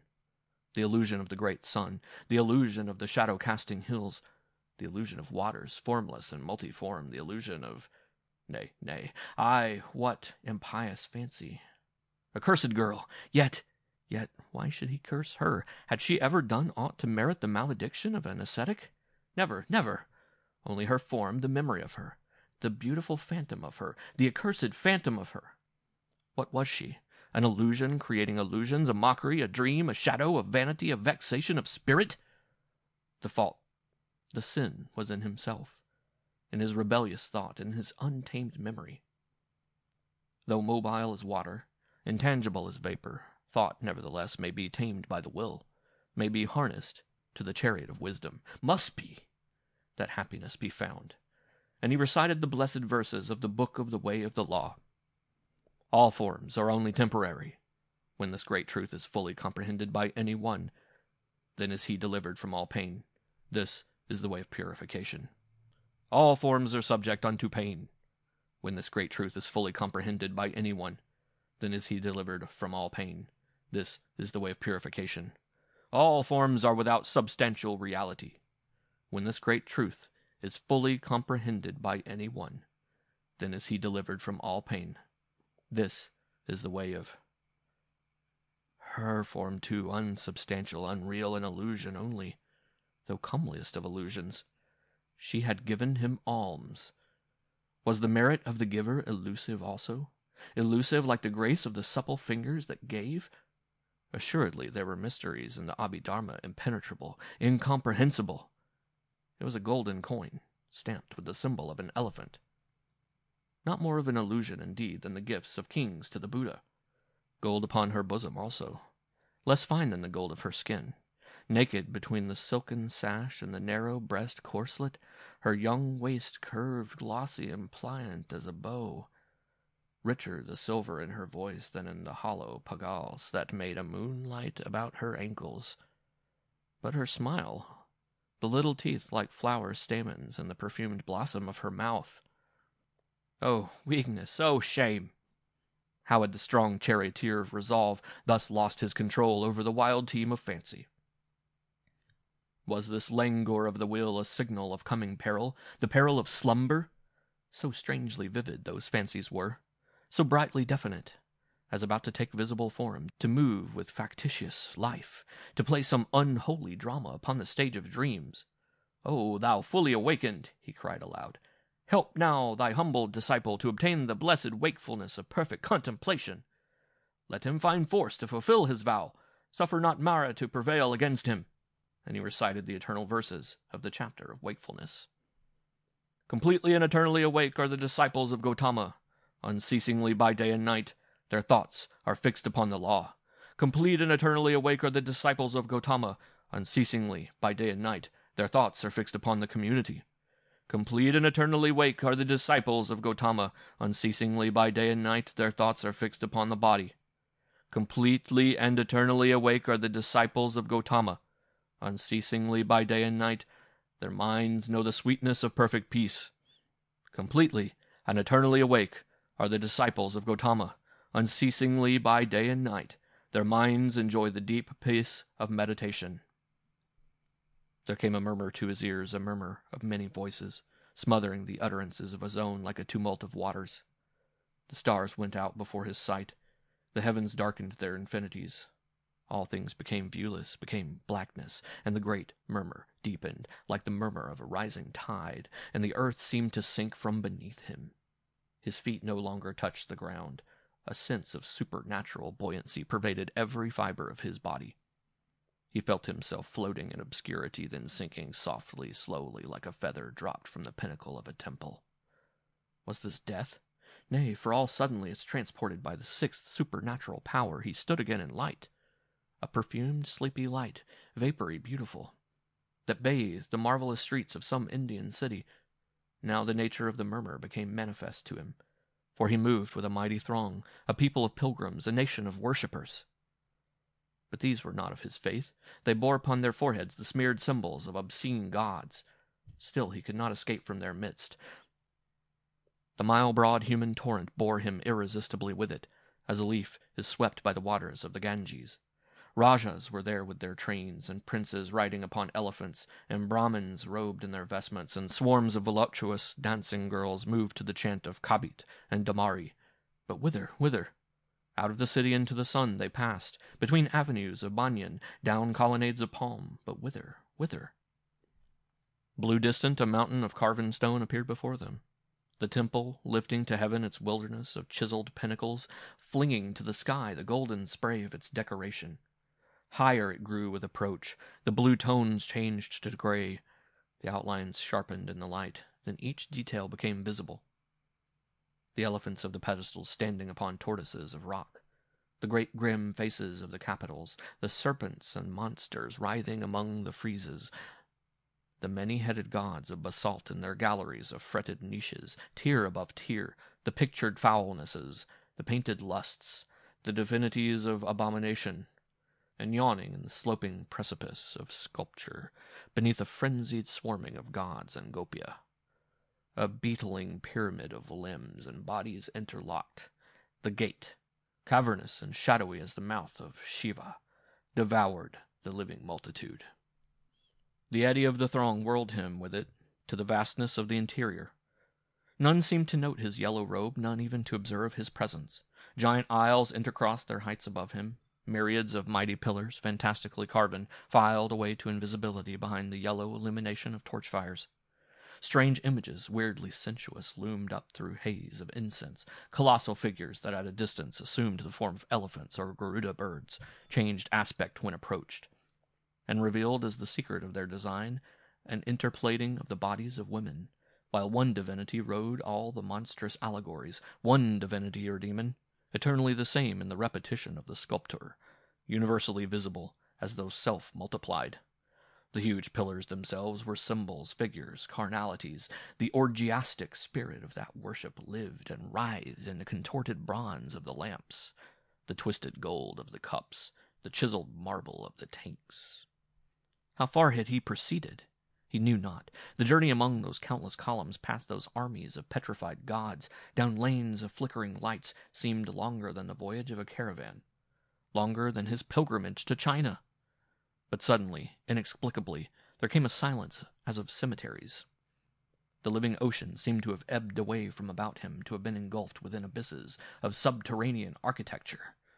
He found himself alone in some strange crypt before a basin, shell-shaped and shallow, bearing in its center a rounded column of less than human height, whose smooth and spherical summit was wreathed with flowers. Lamps, similarly formed, and fed with oil of palm, hung above it. There was no other graven image, no visible divinity. Flowers of countless varieties lay heaped upon the pavement. They covered its surface like a carpet, thick, soft. They exhaled their ghosts beneath his feet. The perfume seemed to penetrate his brain, a perfume sensuous, intoxicating, unholy. An unconquerable languor mastered his will, and he sank to rest upon the floral offerings. The sound of a tread, light as a whisper, approached through the heavy stillness, with a drowsy tinkling of pagals, a tintinnabulation of anklets. All suddenly he felt glide about his neck the tepid smoothness of a woman's arm. She, his illusion, his temptation, but how transformed, transfigured! Preternatural in her loveliness, incomprehensible in her charm, delicate as a jasmine petal the cheek that touched his own, deep as night, sweet as summer, the eyes that watched him. "Heart's thief," her flower lips whispered. "Heart's thief, how I have sought for thee! How have have I found thee? Sweets I bring thee, my beloved, lips and bosom, fruit and blossom. Hast thirst? Drink from the well of mine eyes. Wouldst sacrifice? I am thine altar. Wouldst pray? I am thy God. Their lips touched. Her kiss seemed to change the cells of his blood to flame.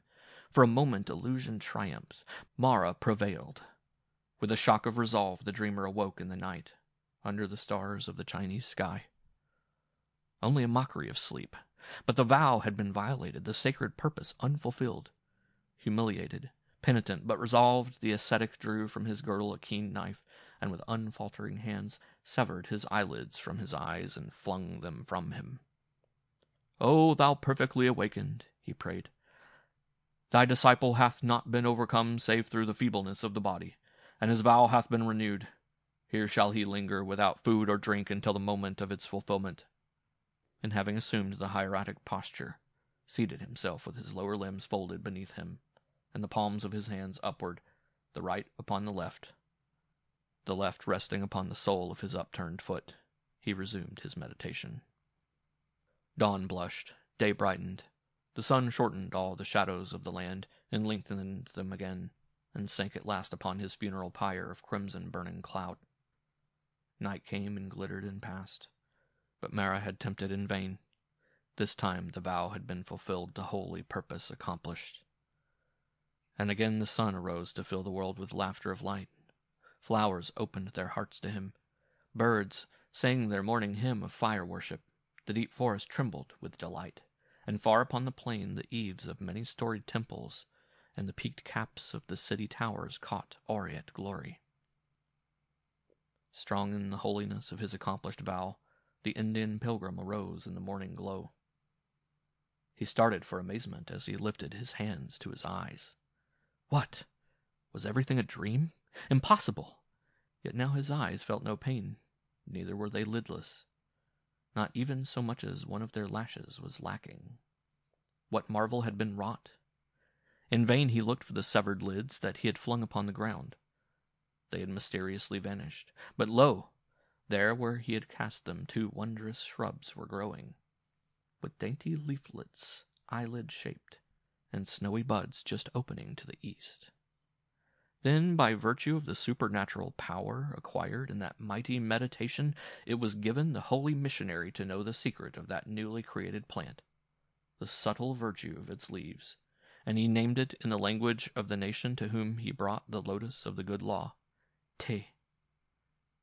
And he spake to it, saying, "Blessed be thou, sweet plant, beneficent, life-giving, formed by the spirit of virtuous resolve.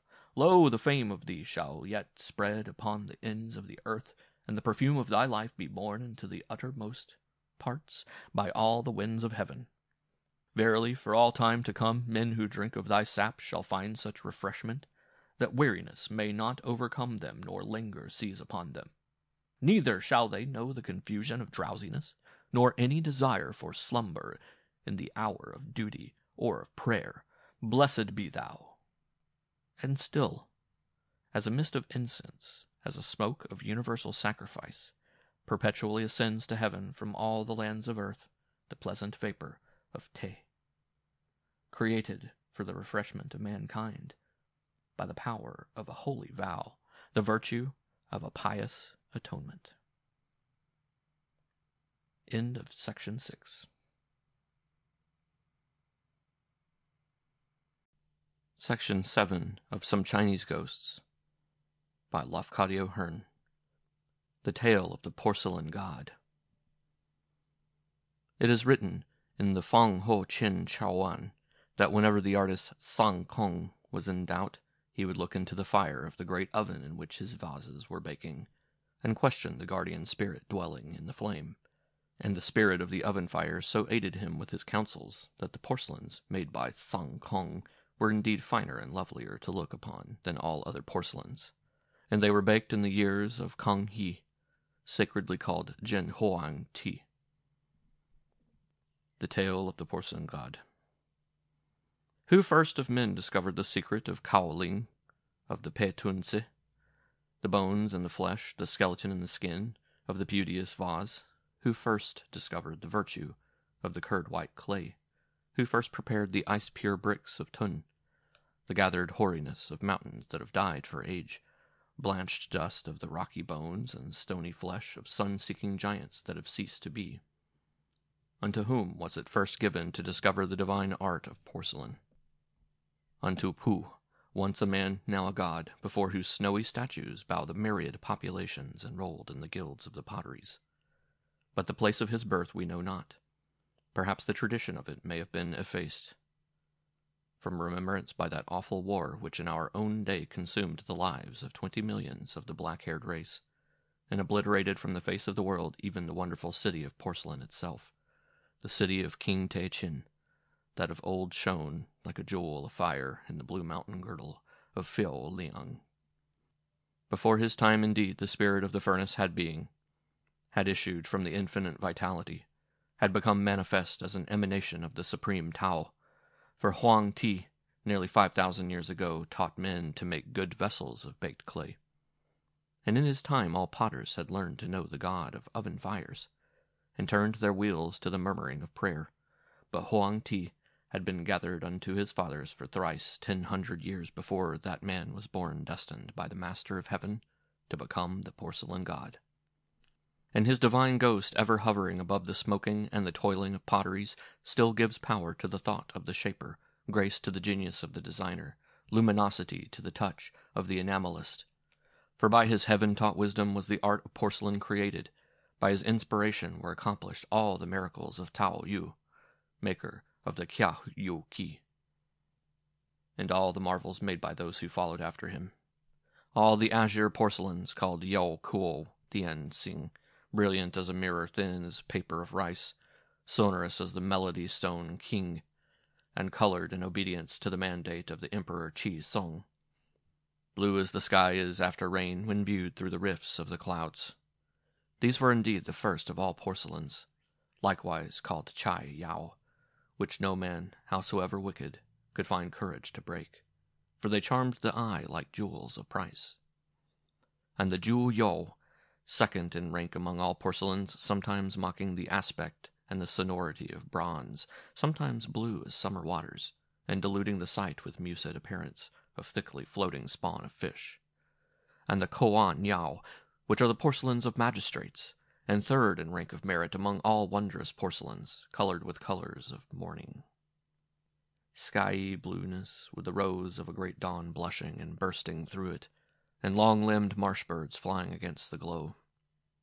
Also the Ko Yao, fourth in rank among perfect porcelains, of fair, faint, changing colors, like the body of a living fish, or made in the likeness of opal substance, milk mixed with fire, the work of Xing Ai, elder of the immortal brothers Cheng.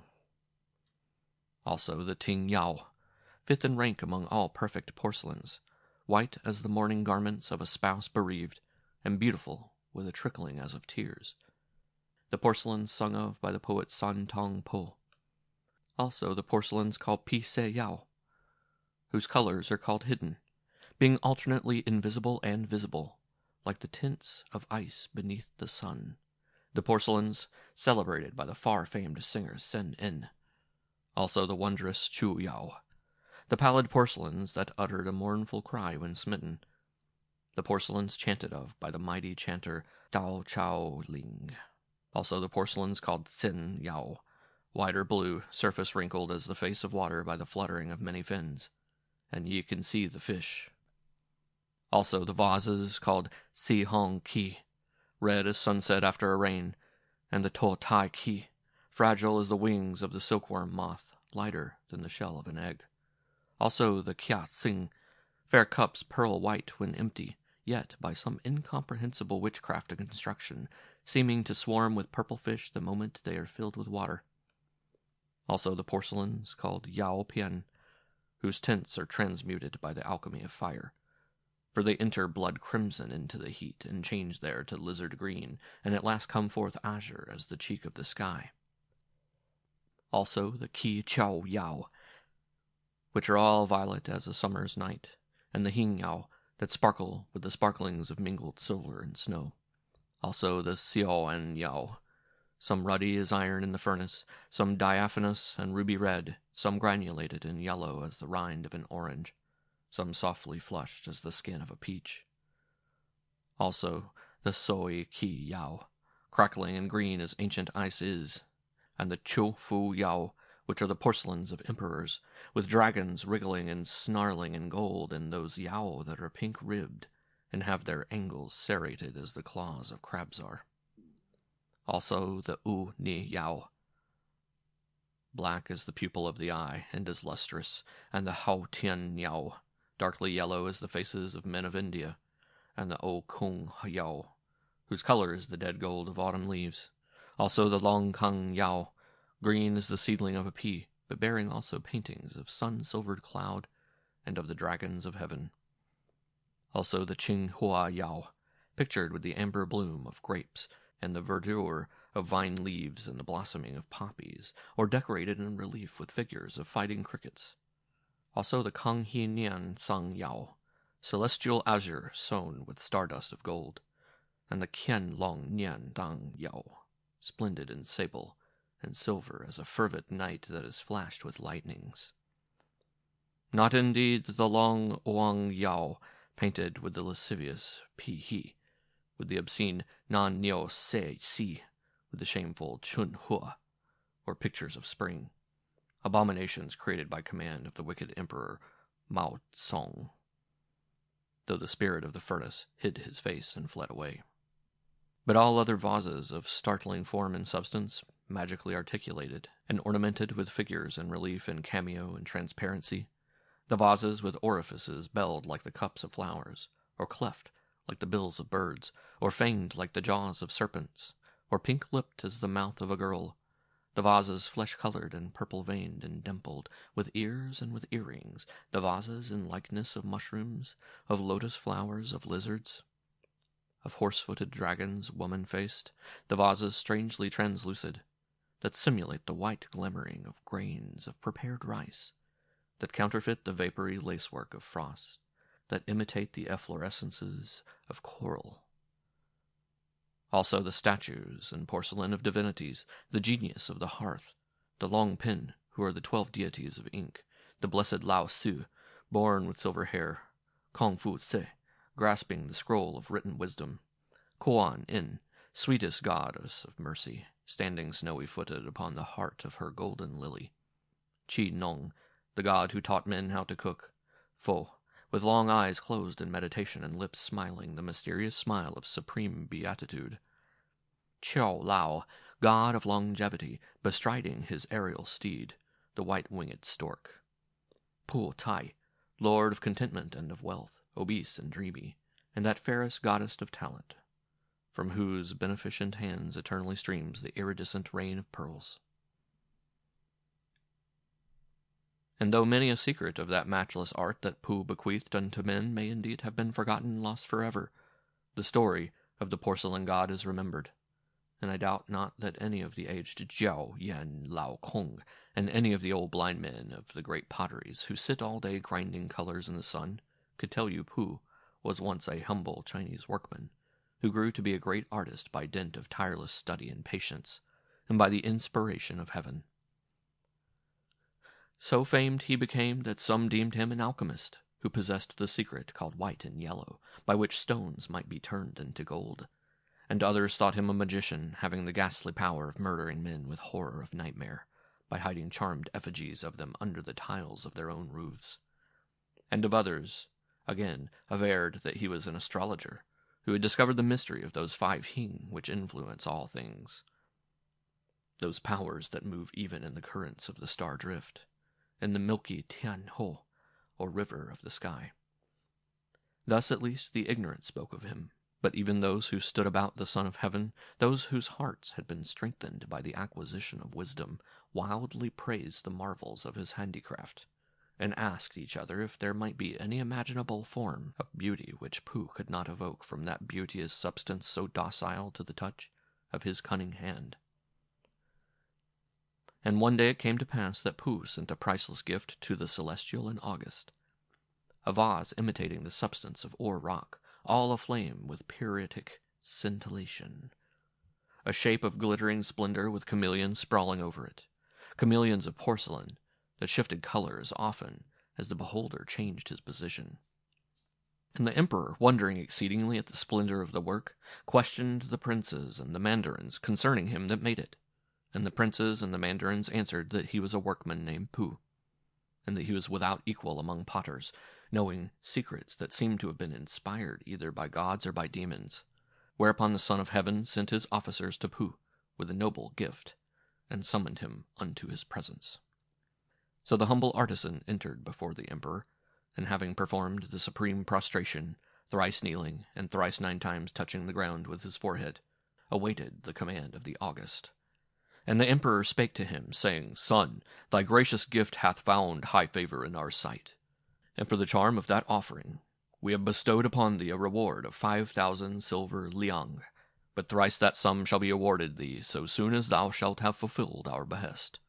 Hearken therefore, O matchless artificer, it is now our will that thou make for us a vase having the tint and the aspect of living flesh, but, mark well our desire, of flesh made to creep by the utterance of such words as poets utter, flesh moved by an idea, flesh horripilated by a thought.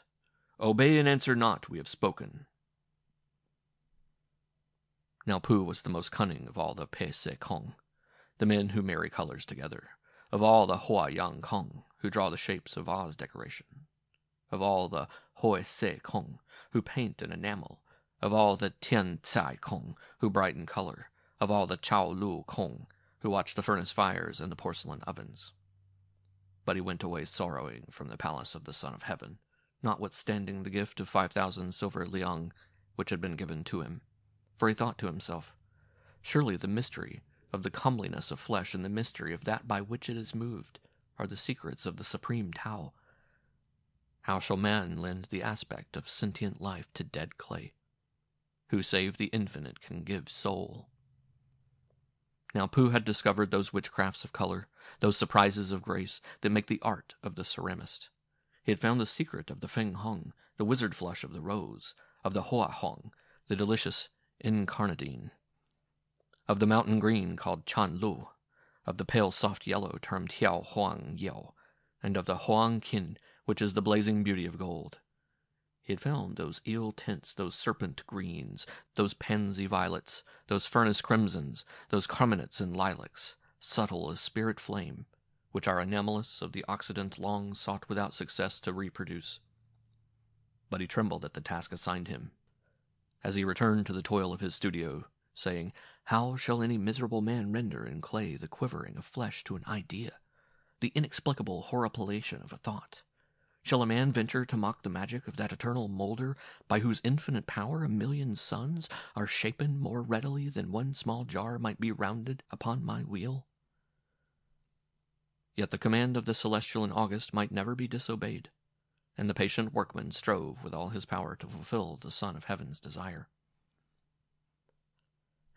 But vainly for days, for weeks, for months, for season after season did he strive. Vainly also he prayed unto the gods to aid him.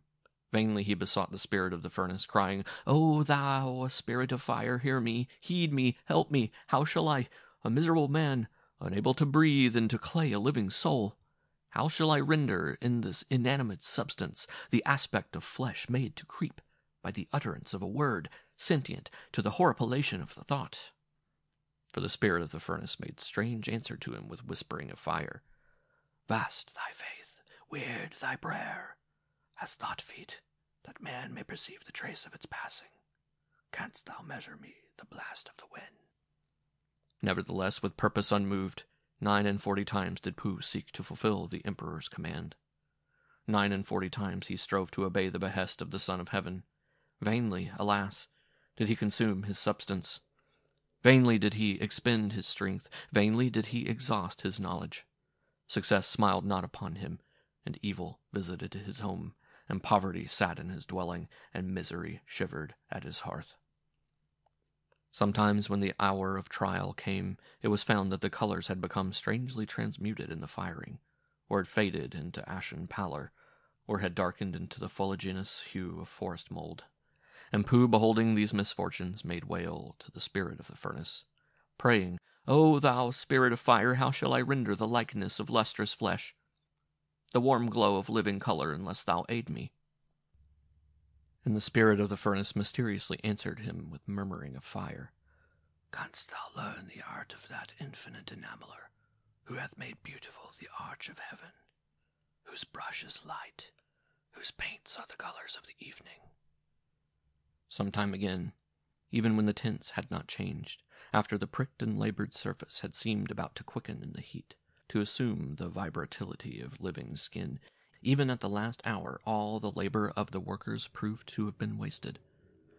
For the fickle substance rebelled against their efforts, producing only crinklings grotesque as those upon the rind of a withered fruit, or granulations like those upon the skin of a dead bird from which the feathers have been rudely plucked. And Pooh wept, and cried out unto the spirit of the furnace, O thou spirit of flame, how shall I be able to imitate the thrill of flesh touched by a thought, unless thou wilt vouchsafe to lend me thine aid? And the spirit of the furnace mysteriously answered him with muttering of fire, Canst thou give ghost unto a stone? Canst thou thrill with a thought the entrails of the granite hills?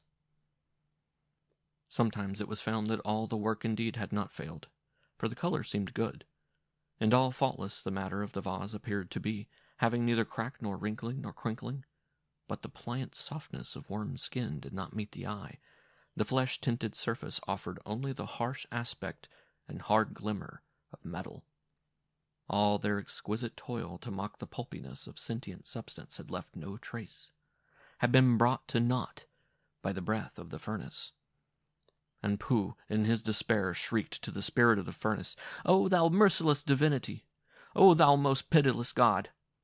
Thou whom I have worshipped with 10,000 sacrifices, for what fault hast thou abandoned me?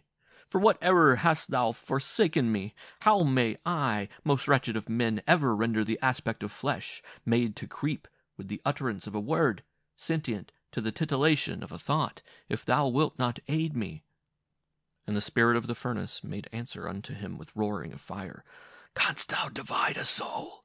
Nay, thy life for the life of thy work, thy soul for the soul of thy vase. And hearing these words, Pooh arose with a terrible resolve swelling at his heart, and made ready for the last and 50th time to fashion his work for the oven. 100 times did he sift the clay and the quartz, the kaoling and the tun. 100 times did he purify them in the clearest water.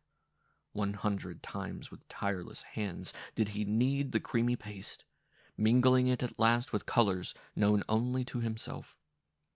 Then was the vase shapen and reshapen, and touched and retouched by the hands of Pooh, until its blandness seemed to live, until it appeared to quiver and to palpitate, as with vitality from within, as with the quiver of rounded muscle undulating beneath the integument, for the hues of life were upon it and infiltrated throughout its innermost substance, imitating the carnation of blood-bright tissue, and the reticulated purple of the veins, and over all was laid the envelope of sun-colored pe kia ho, the lucid and glossy enamel, half diaphanous, even like the substance that it counterfeited, the polished skin of a woman. Never since the making of the world had any work comparable to this been wrought by the skill of man.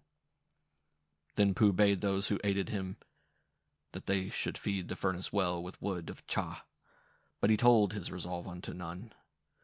Yet after the oven began to glow, and he saw the work of his hands blossoming and blushing in the heat, he bowed himself before the spirit of flame, and murmured, O thou spirit and master of fire, I know the truth of thy words. I know that a soul may never be divided. Therefore my life for the life of my work, my soul for the soul of my vase. And for 9 days and for 8 nights the furnaces were fed unceasingly with wood of cha. For 9 days and for 8 nights men watched the wondrous vase crystallizing into being, rose lighted by the breath of the flame. Now upon the coming of the 9th night, Pooh bade all his weary comrades retire to rest, for that the work was well nigh done, and success assured. If you find me not here at sunrise, he said, Fear not to take forth the vase, for I know that the task will have been accomplished according to the command of the August. So they departed.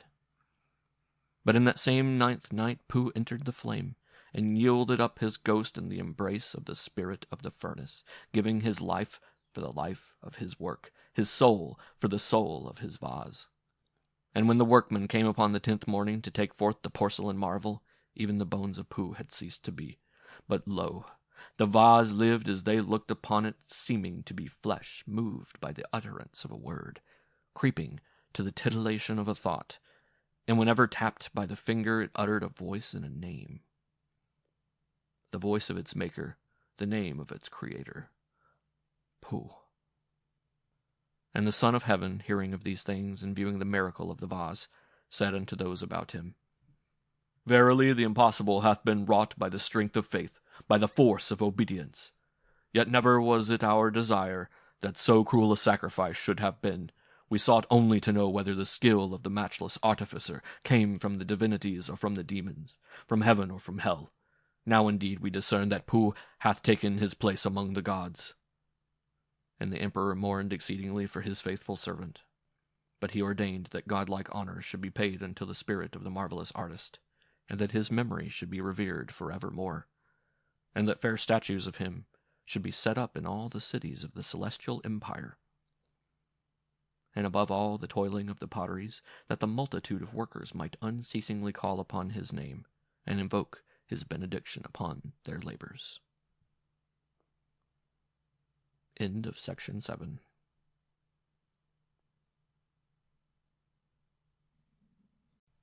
Section 8 of Some Chinese Ghosts by Lafcadio Hearn. Notes.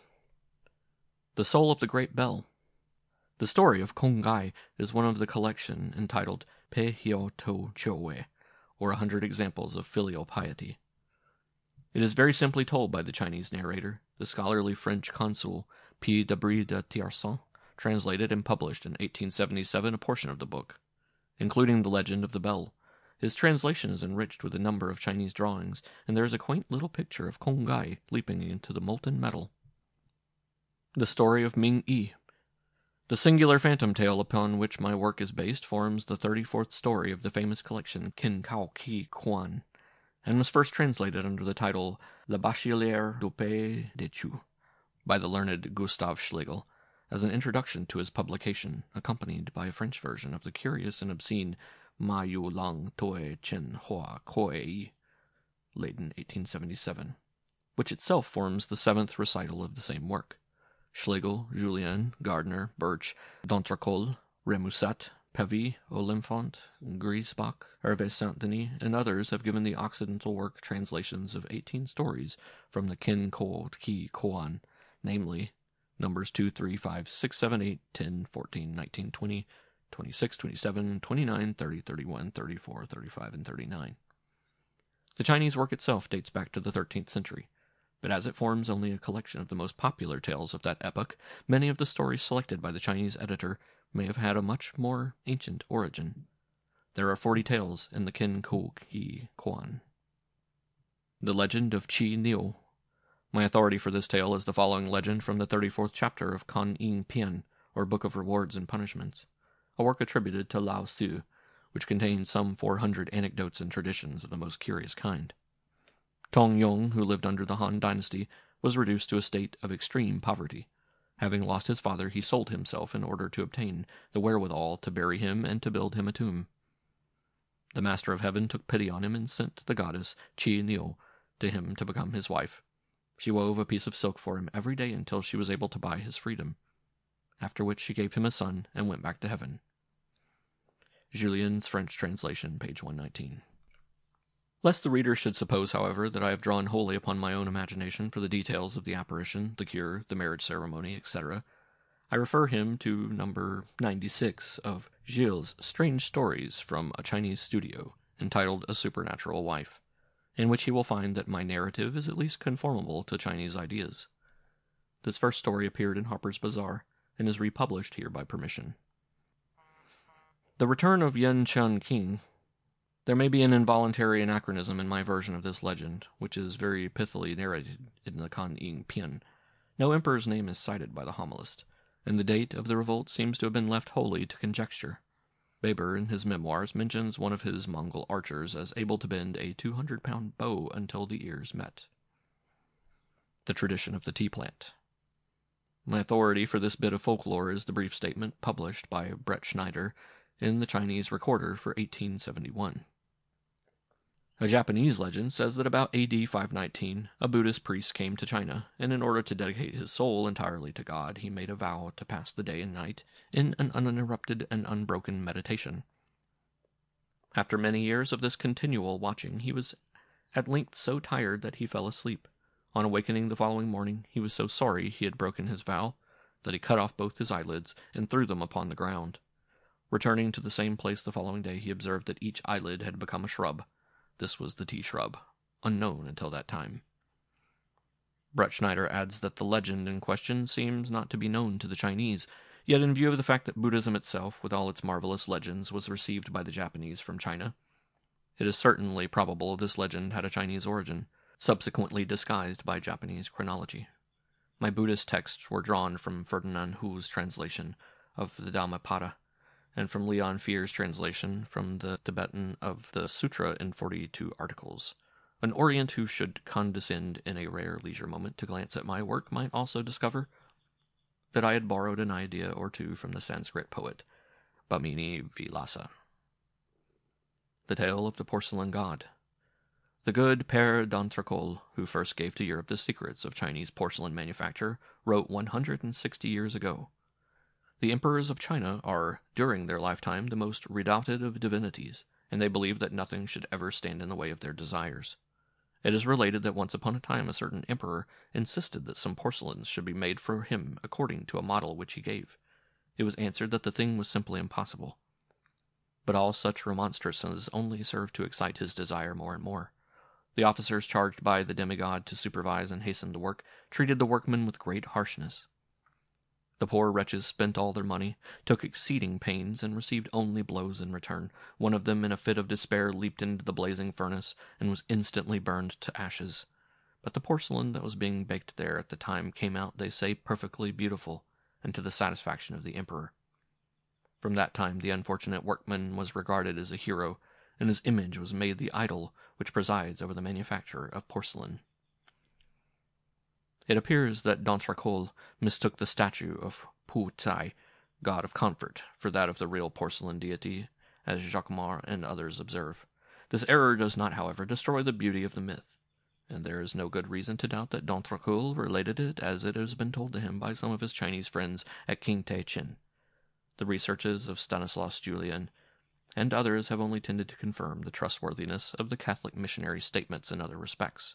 In both Julien and Sauvetat, in their admirable French rendering of the King Te-Chin Tao Lao, History of the Porcelains of the King Te-Chin, a work which has been the greatest service to me in the preparation of my little story, quote from his letters at considerable length, and award him the highest praise as a conscientious investigator.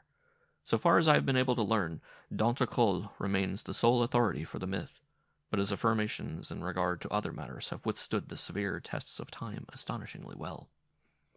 And since the Taiping Rebellion destroyed King Te-Chin and paralyzed its noble industry, the value of the French missionaries' documents and testimony has become widely recognized.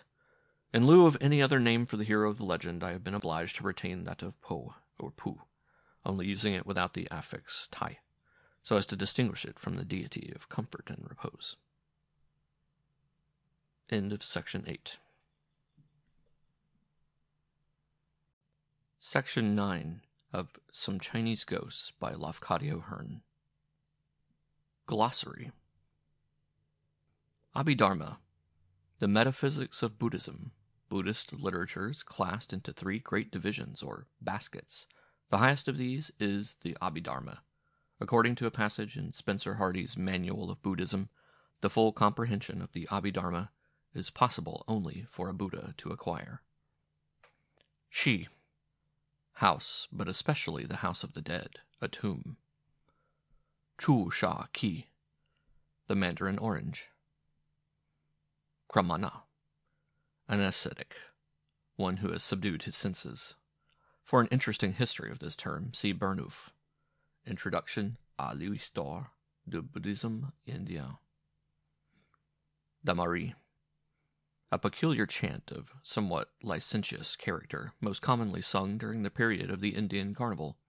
For an account, at once brief and entertaining, of Hindu popular songs and hymns, see Garcin de Tassy, Chant populaire de l'Indie.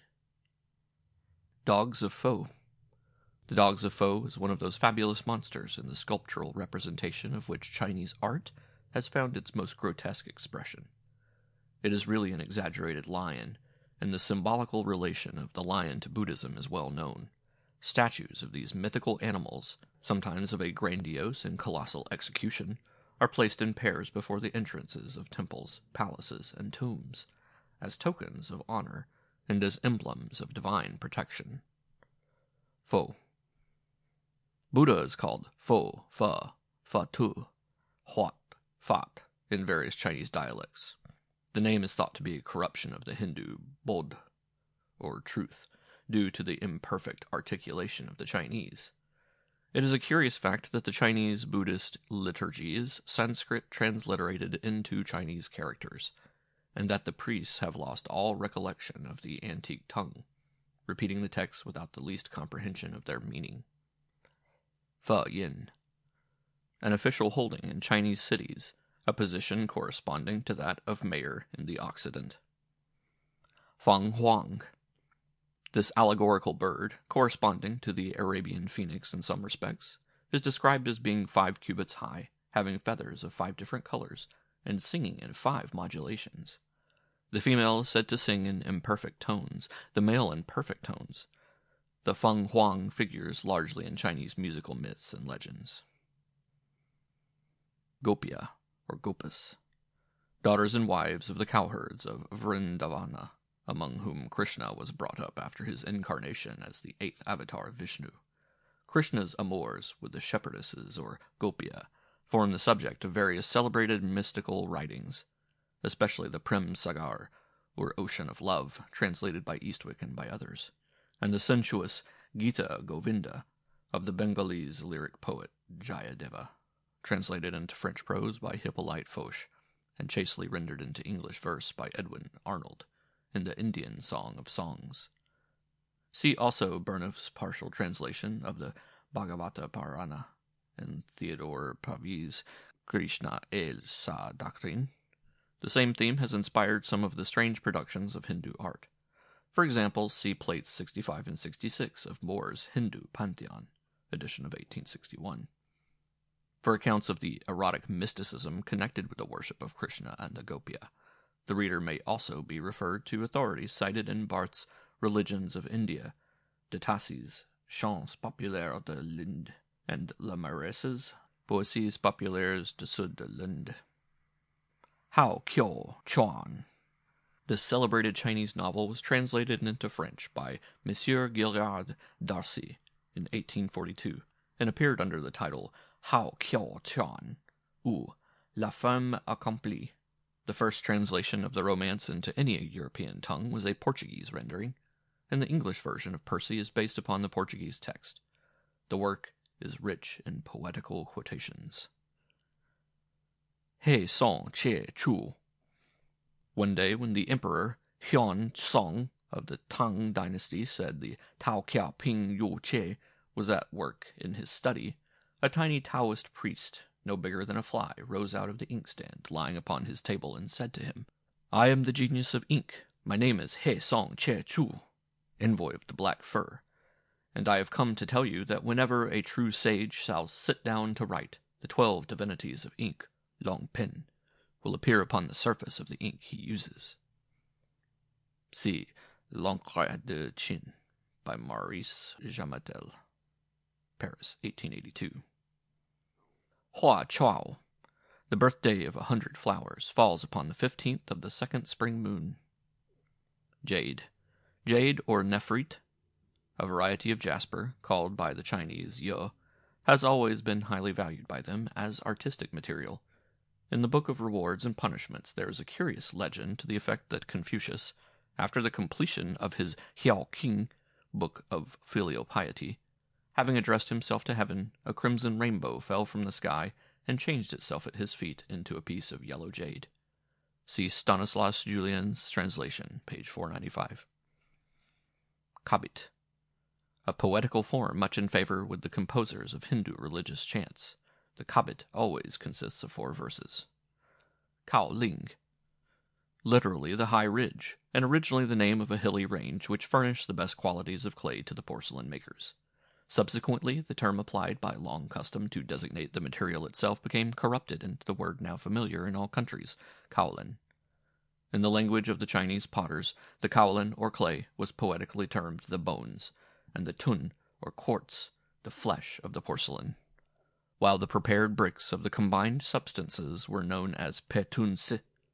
Both substances, the infusible and the fusible, are productions of the same geological formation, decomposed feldspathic rock. Kazi, or Varanasi, ancient name of Benares, the sacred city, believed to have been founded by the gods. It is also called the lotus of the world. Barth terms it the Jerusalem of all the sects, both of ancient and modern India. It still boasts 2,000 shrines and 500,000 images of divinities. See also Schering's Sacred City of the Hindus. Kiang Kao Jin, literally the tell old story men. For a brief account of Chinese professional storytellers, the reader may consult Schlegel's entertaining introduction to the Mayu Lang Tu Chen Hua Koe. Kin, the most perfect of Chinese musical instruments, also called the scholar's lute. The word kin also means to prohibit, and this name is said to have been given to the instrument because music, according to Chinese belief, restrains evil passions and corrects the human heart. See William's Middle Kingdom. Koe, musician to the Emperor Yao, must have held his office between 2357 and 2277 BC. The extract selected from one of his songs, which I have given at the beginning of this story of Ming Yi, is therefore more than 4,000 years old. The same chant contains another remarkable fancy, evidencing Chinese faith in musical magic.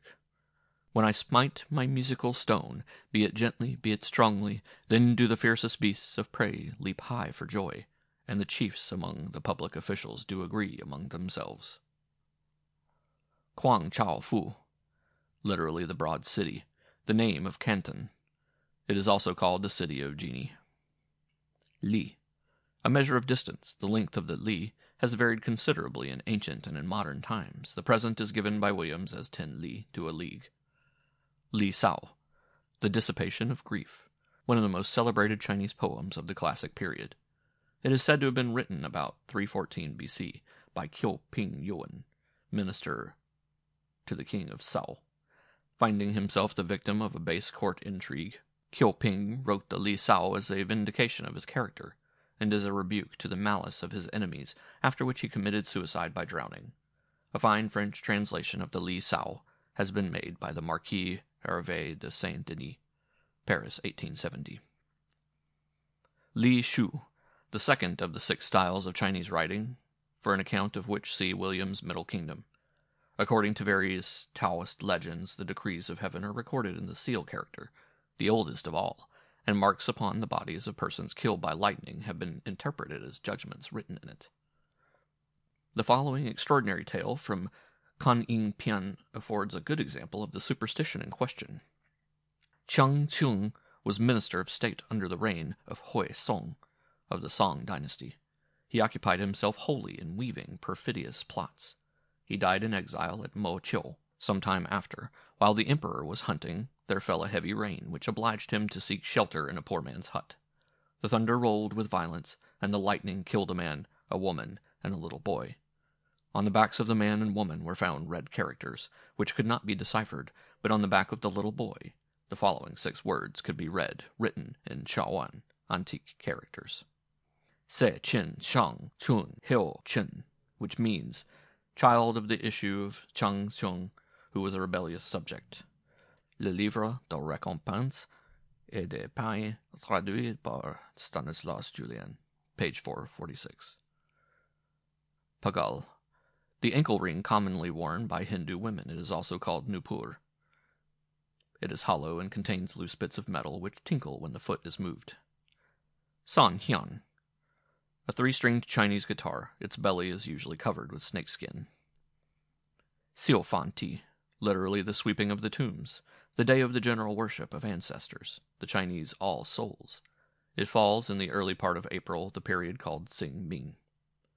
Ta Chungs, literally Temple of the Bell. The building at Peking, so named, covers probably the largest suspended bell in the world, cast in the reign of Yongle about 1406 A.D., and weighing upwards of 120,000 pounds. Tao, the infinite being or universal life whence all forms proceed, literally the way, in the sense of the first cause. Lao Tzu uses the term in other ways, but that primal and most important philosophical sense which he gave to it is well explained in the celebrated chapter 25 of the Tao Te Ching. The difference between the great Chinese thinker's conception of the first cause, the unknowable, and the theories of other famous metaphysicians, Oriental and Occidental, is set forth with some definiteness in Stanislas Julien's Introduction to the Tao Te Ching, page 10 through 15. Le Livre de la Voix et de la Vertu, Paris, 1842. Tang. The dynasty of Tang, which flourished between 620 and 907 A.D., encouraged literature and art, and gave to China its most brilliant period. The 3 poets of the Tang dynasty mentioned in the second story flourished between 779 and 852 A.D. 3 counselors. 6 stars of the Great Bear constellation, as apparently arranged in pairs, are thus called by the Chinese astrologers and mythologists. The 3 couples are further distinguished as the superior counselor, middle counselor, and inferior counselor, and together with the genius of the northern heaven form a celestial tribune, presiding over the duration of human life and deciding the course of mortal destiny. Note by Stanislas Julien in Le Livre de Récompense et de Peine. Tian Hia, literally under heaven or beneath the sky, one of the most ancient of those many names given by the Chinese to China. The name China itself is never applied by the black-haired race to their own country, and is supposed to have had its origin in the fame of the first Sen dynasty, whose founder, Sen Chi Huang Ti, built the Great or Myriad Mile Wall, 22.5 degrees of latitude and length. See Williams regarding occurrence of the name China in Sanskrit literature. Xian, the well-known Chinese copper coin, with a square hole in the middle for stringing, is thus named. According to quality of metal, it takes from 900 to 1800 xian to make 1 silver dollar. Xingjian, men of Xing. From very ancient times, the Chinese have been wont to call themselves by the names of their famous dynasties. Hanjin, the men of Han, Tangjin, the men of Tang, etc. Ta Xing Kuo, Great Pure Kingdom, is the name given by the present dynasty to China, according to which people might call themselves Xingjian or men of Xing. Williams, however, remarks that they will not yet accept the appellation. Verses, Chinese. The verses preceding the legend of Qi Niu afford some remarkable examples of Chinese automatopoeia. They occur in the 6th strophe of Mian Mian, which is the 3rd chant of the first section of Ta Ya, the 3rd book of the Qi King. C. G. Potier's French version. Dr. Legge translates the strophe thus. Crowds brought the earth in baskets. They threw it with shouts into the frames. They beat it with responsive blows. They pared the walls repeatedly till they sounded strong. Sacred Books of the East, Volume 3, The Shi King, page 384. Potier translates the verses somewhat differently, preserving the onomatopoeia in 3 of the lines. Huang, huang are the sounds heard in the timber yards where the wood is being measured. From the workshops of the builders respond the sounds of tong tong, and the solid walls, when fully finished off, give out the sound of ping ping. Yao, porcelain. The reader who desires detailed information respecting the technology, history, or legends of Chinese porcelain manufacture should consult Stanislas Julien's admirable Histoire de la Porcelaine Chinoise, Paris, 1856. With some trifling exceptions, the names of the various porcelains cited in my Tale of the Porcelain God were selected from Julien's work. Though oddly musical and otherwise attractive in Chinese, these names lose interest by translation. The majority of them merely refer to centers of manufacture of famous potteries. Chao Yao, porcelains of Chao. Hong Qiu Yao, porcelains of Hong Qiu. Ju Yao, porcelains of Ju Qiu. Ting Yao, porcelains of Ting Chao. Ko Yao, porcelains of the elder brother, Sang. Kang He Nian Sang Yao, porcelains of the Sang made in the reign of Kang He. Some porcelains were distinguished by the names of dynasties, or the titles of civic office holders, such as the celebrated Qia Yao, the porcelains of Chai, which was the name of the family of the Emperor Qi Song, and the Kuan Yao, or porcelains of magistrates. Much more rarely, the names refer directly to the material or artistic peculiarity of porcelains, as Ao Ni Yao, the black paste porcelains, or Pi Se Yao, the porcelains of hidden color. The word Qi, sometimes substituted for Yao in these compound names, means vases, as Ju Qi, vases of Ju Shao, and Kuan Qi, vases for magistrates. End of Section 9. End of Some Chinese Ghosts by Lafcadio Hearn.